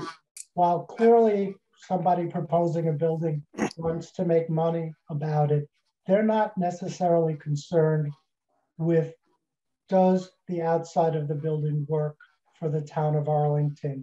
Do we want to have a building that looks like that on our main thoroughfare in Arlington or not? They're basically concerned, as you said, with, can they make money on the building? We have a different concern, which is this something that should be on our main thoroughfare, let's say Mass Ave in Arlington? And one of our charges is, how does it fit in with the streetscape? How will it work with the streetscape? How will it help the whole business district up and down Mass Avenue? And the way to do that is to give them some guidance. I think it will actually make it easier for some of them, because they won't have to come before us and have, you know, the redevelopment board say, look, this is just not an acceptable design for the outside of the building for these particular reasons. If they have the guidance ahead of time, they're going to have a head start on getting the building done and the building approved. Thank you, Gene. Dean, did that answer your question? You're good. Okay. Alan Jones. Thank you, Mr. Chair. Just as a very specific example of what might happen, there are the 2 3-story buildings between the high school and Stop and Shop. And I think no one thinks that they are appropriate there. Somehow they got built. They're terribly ugly. Would having published approved design standards have resulted in a better product for those spaces? So one of those buildings is actually fully constructed and occupied, and the other one is under construction. You can tell it's going to be just as ugly. That is out for full open for subject to opinion by the public. But with that said, I will say that that second building that is not yet completed, so we don't know exactly what it will look like, actually went through multiple design iterations, and I think is actually a pretty good example of where design standards would have been a huge help to both that developer as well as the board. The developer's original proposal changed quite a bit over the course of time, but only after a lot of pains of going through the board's review process and many months of that back and forth with the board. I think if we had design standards, it probably would have been a lot more straightforward about what the board was asking and looking for, but also would have provided that model to the developer as to exactly what we were asking for, rather than a lot of back and forth and multiple meetings with the board to get it right, which ultimately the board approved unanimously and permitted it through the environmental design review process. But so I think that's actually, that is a good example of where it would have been beneficial. Okay, well, the developer actually might have appreciated design standards. And it would have been appreciated. Okay, yes. Thank you. Are there any other questions on Article 65? Oh, Sophie. Alan, could you put your hand, please? So I'm just trying to think through this for a second. My experience, I'm thinking of the historical commission. When we live in a historical district and we go before them, they don't have design standards written out, right? And people go multiple times before them. Is that sort of, I mean, I don't do commercial work. So in my experience in the residential, that's what is that what you're trying to avoid, is having people go multiple times before them? And if so, I mean, are we saying that the historical commission would need to also? I think that's a little beyond the scope of this article. We're talking about commercial buildings on Mass Ave, Sophie. Right, but you can the redevelopment board do its job of enforcing the standards it wants without these? is I guess my question. Without what? Can the redevelopment board do its job and enforce a design standard without having them pre-written by a consultant? Jenny? So the first of all, there's the historical commission and there's the historic district commission. Okay, so that the districts actually do have design guidelines. The historical commission does not, just to give you the difference between those two. So if you were in an historic district, actually you do have to abide by their design guidelines in order Jenny, to we're talking about commercial, not Sorry, residential. you're right. Let's get back to commercial district. I'll stay on task. Okay. Just wanted to give that nuance. So I think that basically the standards would be helpful regardless of whatever the process is, but also they can be enforced by the board as part of a special permit. That's the special permit that is granted is the way in which we enforce the standards in any process. Sorry, I just wanted to provide that clarity. Grant, second time. Yes, thank you, Mr. Chairman, second time. I'm reminded of the presentation we had earlier by Mr. Schlickman. Makes me kind of wonder, well, what's the use? Grant, we're not talking about that. Just ask the question about this part. Okay.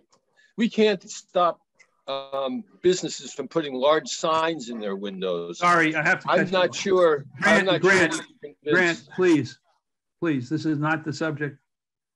What's the enforcement? If you want to ask about enforcement on design standards, that's fine, but it has nothing to do with signs. Okay, I think it's in perspective of how enforcement's done. What is the special permits? How many special permits have been turned down in the last 2 or 3 years? 1. All right, thank you. I mentioned that there were roughly 9 annually. Thank you, Mr. Chairman. Any other question on this article? Okay, hearing none, I have one question, and that is this $50,000 is a one-time cost, and we're not going to see a request for it next year or the year after. Correct. on both accounts, yes. Thank you. So a motion on warrant article 65 is in order. Does someone want to make a motion for or against this article? So moved, Charlie. Second. That was Jonathan? That it was me, yes. Okay, so Jonathan has moved favorable action on warrant article 65, $50,000 for design standards. Is there a second? Second. It's been moved and seconded. Any further discussion? Yes. Is there a chance to make, when does one make a substitute motion? This is the time. I'd like to make a motion that we make the amount of $25,000. Is there a second? There's no second, so it doesn't stand. I got it. So any other discussion, questions? All right, so we'll go to a vote on Article 65. Grant Gibeon? No. Shane Blundell? No. John Ellis? Yes. Kaya Healy? No. Brian Beck? Yes. Sophie Migliazzo? Abstain. Jonathan Wallach? Yes. Shailene Crawford? No. Daryl Harmer? No. Annie LaCourte? Yes. Alan Jones? Yes. George Koser? Yes. Bill Keller? Yes. Al Tosti? No. Wanda Nascimento? Yes. Dean Carmen? No. And David McKenna? Yes. So, 1, 2, 3, 4, 5, 6, 7, 8, 9 in the affirmative. We have 1, 2, 3, 4, 5, 6, 7 in the negative, and 1 abstention. So the article is approved. Thank you very much, Jenny. Thank you, Jean. Appreciate your time this evening. So we're running a little bit behind schedule. We have some members of the Commission for Arts and Culture here. Mr. Poltozicki? Yes. Thank you, Mr. Chair. Did I say that right, Poltozicki? Yeah, right enough. Thank you. I say Poltozicki, but Poltozicki. Okay, that's better. That's close enough. Right. You know, it's yes. So thanks. And I am joined today by 2 colleagues, my co-chair Stuart Ikeda, and the treasurer of the commission, Kristen Bagnall. I'd like them to take just a moment to introduce themselves because they'll be helping answer any questions that you may have. But I'll be running. Go right ahead. Yeah. Hi, Kristen Canterbury Bagnall. As Steve said, treasurer of ACAC. I'm glad to be with you again this evening. Thank you for coming. And the other colleague is? I'm Stuart Ikeda, and I'm co-chair with Steve this year. And yeah, it's fascinating to see you guys work, and we're glad to be back. Right. Wonderful. Thank you. We have a presentation, and if who has this? Kristen has the presentation. May I share screen? Yeah. By all means. Sarah, can you enable screen sharing for Kristen? They should be enabled. Okay. Super. Thanks for that. So, so thank you so much for this opportunity. The main focus, no, just stay on the first one if you don't mind, Kristen. The main focus will be on the numbers, and what they represent. But we also want to get just a little bit into the context. You know, we're before you only once a year, memories fade, and there may be new members of the Finance Committee. So just very quickly run through a little bit of context. Next slide, Chris. So, you know, several years ago, town government, including FinCom, asked that the various town-affiliated arts and culture committees and groups be consolidated under one roof. So there'd be just one organization to deal with, one organization to fund, and that was done. It became ACAC, Arlington Commission for Arts and Culture. So some of the pre-existing constituent organizations are shown here, and several of them have been separately funded by the town. And also we have representatives from a number of other town constituencies, so which is really to make the point that we're not just an arts and culture silo. Next slide. So what we do flows from what is important to the town as we understand it. There's the master plan, which was created in 2015, which acknowledged that public art attracts visitors and business patrons and helps draw the community together. Then there was an arts and culture plan that was approved by the select board in 2017, where it indicated the mission ought to be to strengthen and grow arts and cultural opportunities in Arlington, thriving arts and cultural life for all. And that's what we take to heart, which is that we believe that arts and culture are a differentiating asset for the town, which creates opportunities for economic growth. It attracts people to live in the town, raises the quality of life for the residents. And this is an asset that we are committed to growing. Next slide. So there have been some studies that show what the impact of arts and culture is on a local economy. For example, there's one study that shows for every dollar spent, it generates $2.30 worth of sales for nearby businesses, which is, I guess, some substantial leverage. And that people who come to arts events spend over $30 beyond the cost of admission for local businesses.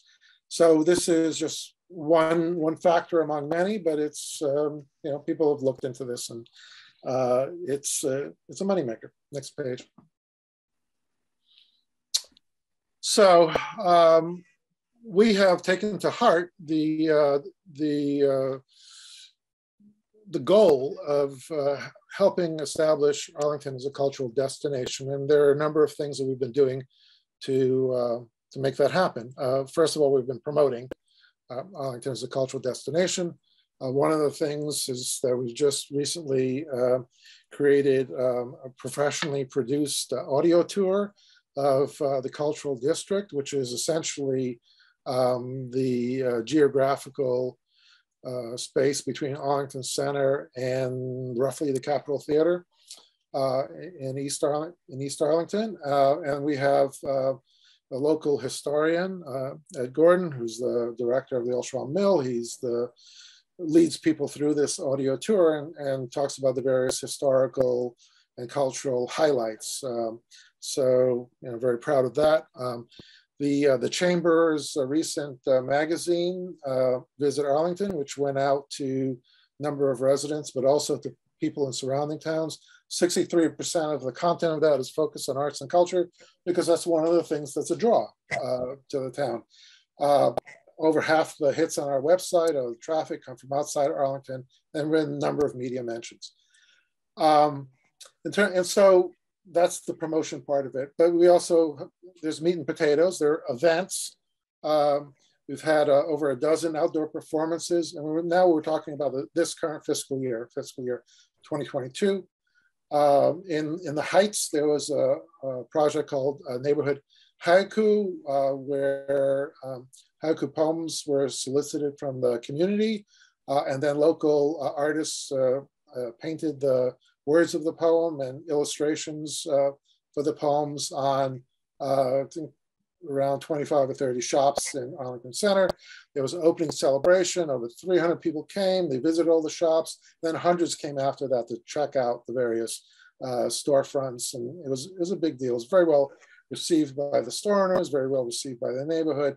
Just an example of the kind of event that brings people in for both in town, but also from out of town to check it out, because it was a very well done, a very big deal.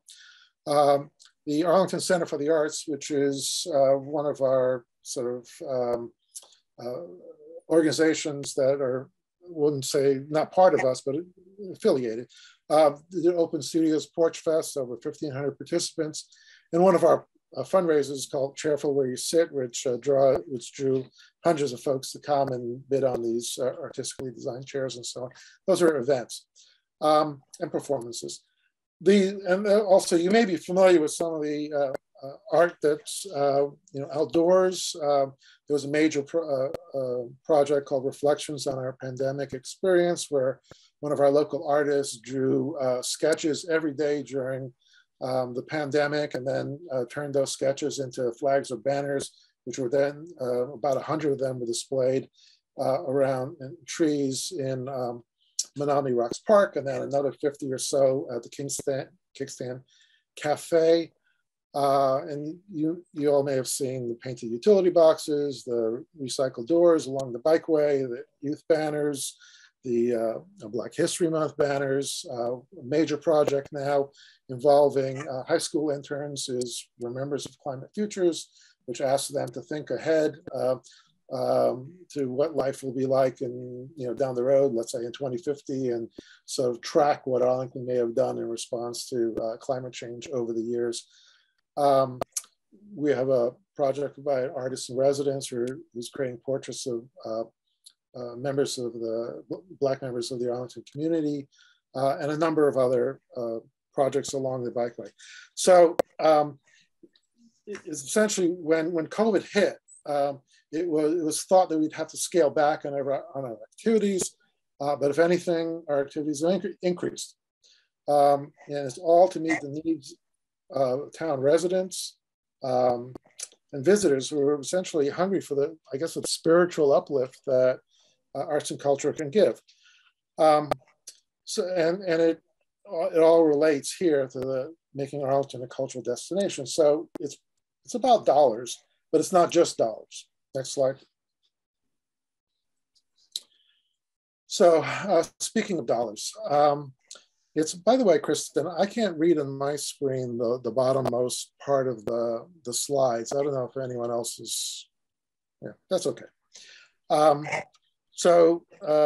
Again, speaking of dollars, we leverage the funds that the town provides us. And just by way of a reminder, this current fiscal year, we were funded at the $30,000 level. We leverage the funds the town provides, and we raise a significant amount on top of that. The numbers on this chart do not reflect the town funds. They reflect everything that we raise on top of that.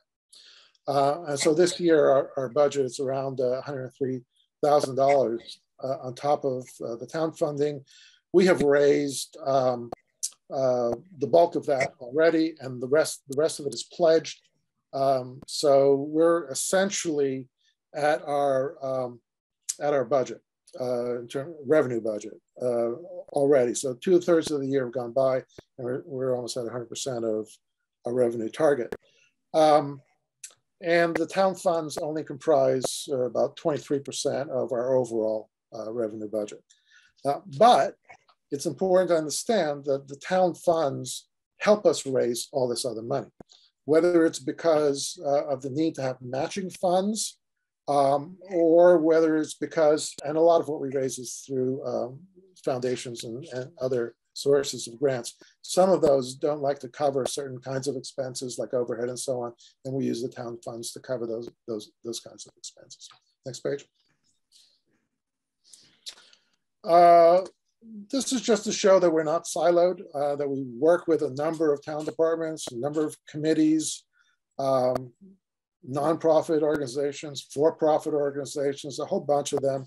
We work in the realm, I mentioned before, education, for example, with the high school interns working on the Climate Futures Project. We work in the realm of public health with those banner flags that relate to the reflections on the pandemic experience.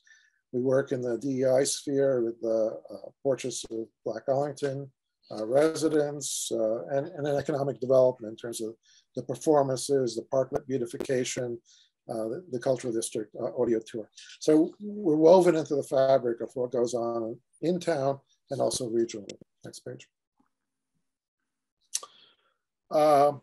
But don't just take our word for it, because we have a number of letters and memos of support that show the kind of value that we deliver to the community. It's numerous testimonials showing how we boost the local economy, how we enrich the cultural lives of the community, and how we help some of these other town organizations deliver on their own missions of doing good in the community. And I think you've also sort of highlighted the couple of select board members, also the town manager sent a memo supporting our budget request. Next page. So the numbers. Our revenue sources include a heavy dose of grants, both in this, which shows both our budget and what's been raised so far year to date. And grants comprise a lot of what's already been raised and pledged, but also a respectable amount of individual donations and amounts raised from businesses. And we can sort of get into the details of these things, if you like, as to why things are shaping up the way they're shaping. We've mentioned the sort of leverage the town funding gives us in raising the other funds that are needed for operations. But one more point on that is that the town funding gives us sort of the necessary stability to be able to ensure that we can work with our contractors and projects that carry over from one year to another. So there's a certain base level of funding that is helpful for that purpose. Most of what we spend goes for programs or programming. It's the art exhibits, the performances, and the events that are sort of highly valued for the community. So this is the situation sort of year to date. Next slide. What we're proposing for fiscal year 2023 is funding at the $35,000 level. $35,000 is what we had received in fiscal year 2020. It was what had been allocated in fiscal year 2021, but that's when COVID hit, sort of early that calendar year. It was decided that because it was thought that our activity was scaled back, our funding was scaled back $5,000. But as we mentioned, our activities did not, in fact, scale back. And so what we're asking now is that after having lived at the $30,000 level now for 2 fiscal years, that it be restored to the $35,000 level, essentially as it was before the pandemic hit. And what we're planning is that in this upcoming fiscal year, we'll continue to be putting on those kind of performances that bring visitors into town. We're going to commission art to be enjoyed by the public that'll be enjoyed mostly out of doors. And we're going to present other kinds of programming. We'll get the community involved in the types of creativity that's embodied in arts and culture. Next slide. And for the succeeding fiscal years, which I guess I should have said 2024 or 2025, we're asking for a level that was originally provided. Fiscal year 2021, at $35,000, and it just plays out, the town funding, and also what are our assumptions as to other sources of funding. We expect, arguably we got to bump up last year in terms of COVID relief kinds of funds from grant-making organizations. So we still think our fundraising activities are strong. We have strong and experienced people who are dedicated to this. We have a good fundraising committee, and I think we'll be able to continue on along this trajectory. And we hope to continue to incrementally increase the kinds of programs that the town enjoys. So we'll take your questions. Thank you very much, Steve, for a great presentation. So, are there any questions for the council, the Arts and Culture Council, for Stuart or for Steve? Hand up, Brian Beck. Thank you. A couple of questions. I'm not sure that this is relevant to us per se, but how much cash do you have currently on hand? And separately, your expenses seem to be running a little bit less than what you had budgeted. Do you anticipate higher expenses in the next coming months, or what do you expect as far as that's concerned? Sure. Kristen can chime in on this one because I think she knows the answers. Yes. So we have about $50,000 on hand. And as you see, we have significant grants pledged that aren't in yet. And the answer to the question about how our expenses run through the year. So we have 2 things. One is we have substantial activity in the 4th quarter because we are, to some degree, especially during COVID, seasonal. We've been running primarily outdoor activities. So we spend we make the bulk of our program expenditures in the 4th quarter. We also have a number of expense lines that are, the work is done throughout the year, but the contractor or entity is paid once. So for instance, Arts Boston, we have a license with them to use their calendar to feed our website so that any arts activity in Arlington feeds through our website. We pay them once a year in the 4th quarter, but we use the calendar all year. So for those 2 reasons, more of our money is expended 4th quarter. And we do expect to fully spend our what we budgeted this year. Thank you, Kristen. Any other questions at this point? That must have been a pretty spectacular, oh, there we go. I was going to say it was a spectacular presentation, but it looks like you got another question here. Go ahead. Thank you, Mr. Chair. I was just, being what I do, I see the website going 10,000, 10,000, 10,000, and then 3,000, 3,000. And what happened there? So the story question. Actually, I can take that if it's helpful. So the website has been at 3,000 for a number of years. The website is now, Stuart, 4 years old, 5 years old? About that? Yeah. So we're planning a significant rebuild in FY23. So maintenance has been around 3,000 every year. We're doing substantial work on it in 23, and then we'll return to maintenance. Stuart, is there anything you want to add? Simply that we have greatly expanded all of our communications channels. So the needs, our needs for strong web development and support have grown as we have grown. So we've now added, the hosting for the audio tour. We've spun off, podcast channels. We've, expanded the kind of interactive components of the cultural district map and tour. And so our hosting needs have changed. Our constituencies have continued to grow. So we've added several new features to the website, and the other thing is our security needs dictate that we are looking to find a new hosting environment and develop some new features. So that's the plan. There's a multi-year kind of development project for the website.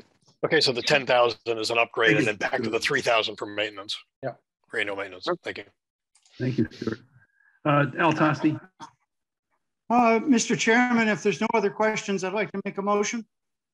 Let's find out if there are no other questions first. Are there any other questions for the? Yes. Go ahead, Al. I'd like to make a motion that we appropriate or recommend the $35,000 to the Arts and Culture Council. Is there a second? Second. Moved and seconded. Any further discussion? I just wanted to add that 2 years ago, when we were entering the pandemic, and we had no idea what was going to be happening to the town's financing, I went to the council and I said, we really need to cut back. I'd like you're okay to cut back from 35 to 30. And the council said, we understand, and agreed to the cutback. And they said, hopefully we could get it back in the future. So I wanted to thank them for their cooperation and your predecessors at that point, and think you're doing a great job in raising money for your projects from other sources. So again, thank you. Thank you. Thank you very much. Thank you, Al. Sophie? Yes, thank you. Sorry, I might miss some of the discussion. My computer shut off. And I appreciate, I just popped back in when Al made the motion. So I appreciate that, because I do have a question for the committee, other committee members having been new, and specifically Al. In 2019 at the town meeting, I had asked about the increases, because before 2019, the amounts arts were 5,000 and then 15,000, I think, and it bumped up to 40,000. And I think you explained that it was that 40,000 in 2019 was supposed to be seed money, and that you expected that it would go down in future years. So now I'm seeing it hasn't gone down, but it sounds like you're okay with that. So I just want to make sure I understand sort of the history of going up to 40, thinking it was going back down, but actually now it's staying there and it's okay now. Well, it's not at 40. I think the Finance Committee didn't want to see at the time that this is a town-funded program that would continue to go up, that we saw it as seed money. I think the council has gone out and raised a great deal of money, as they've demonstrated, and really helped themselves. So I think continuing to fund at a slightly lower level than it was at 35,000 seems very reasonable to me. Okay, thank you. Any further questions or comments on the Arts and Culture Council? Okay, we'll move to a vote for $35,000. Grant Gibeon? Vote yes.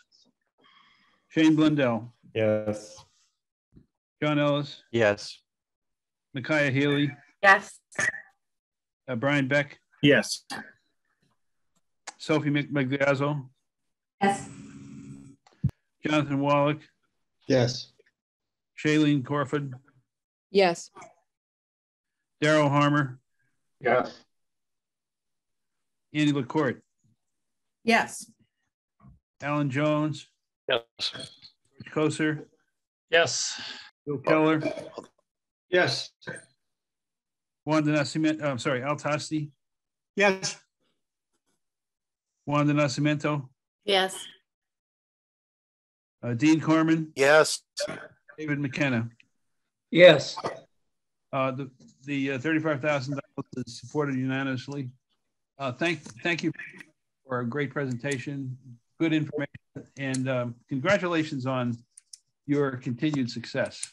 Thank you. We appreciate the time and the thoughtfulness that you put into this request. Appreciate it. Thank you so much. This has turned into a really wonderful relationship, coming back here every year and meeting with you. We really appreciate your support. We really like it when it's the same number. We'll do our best. Okay, thank you. Thank you. Okay. Have a great night. Thank you, you too. So we're at 9:52.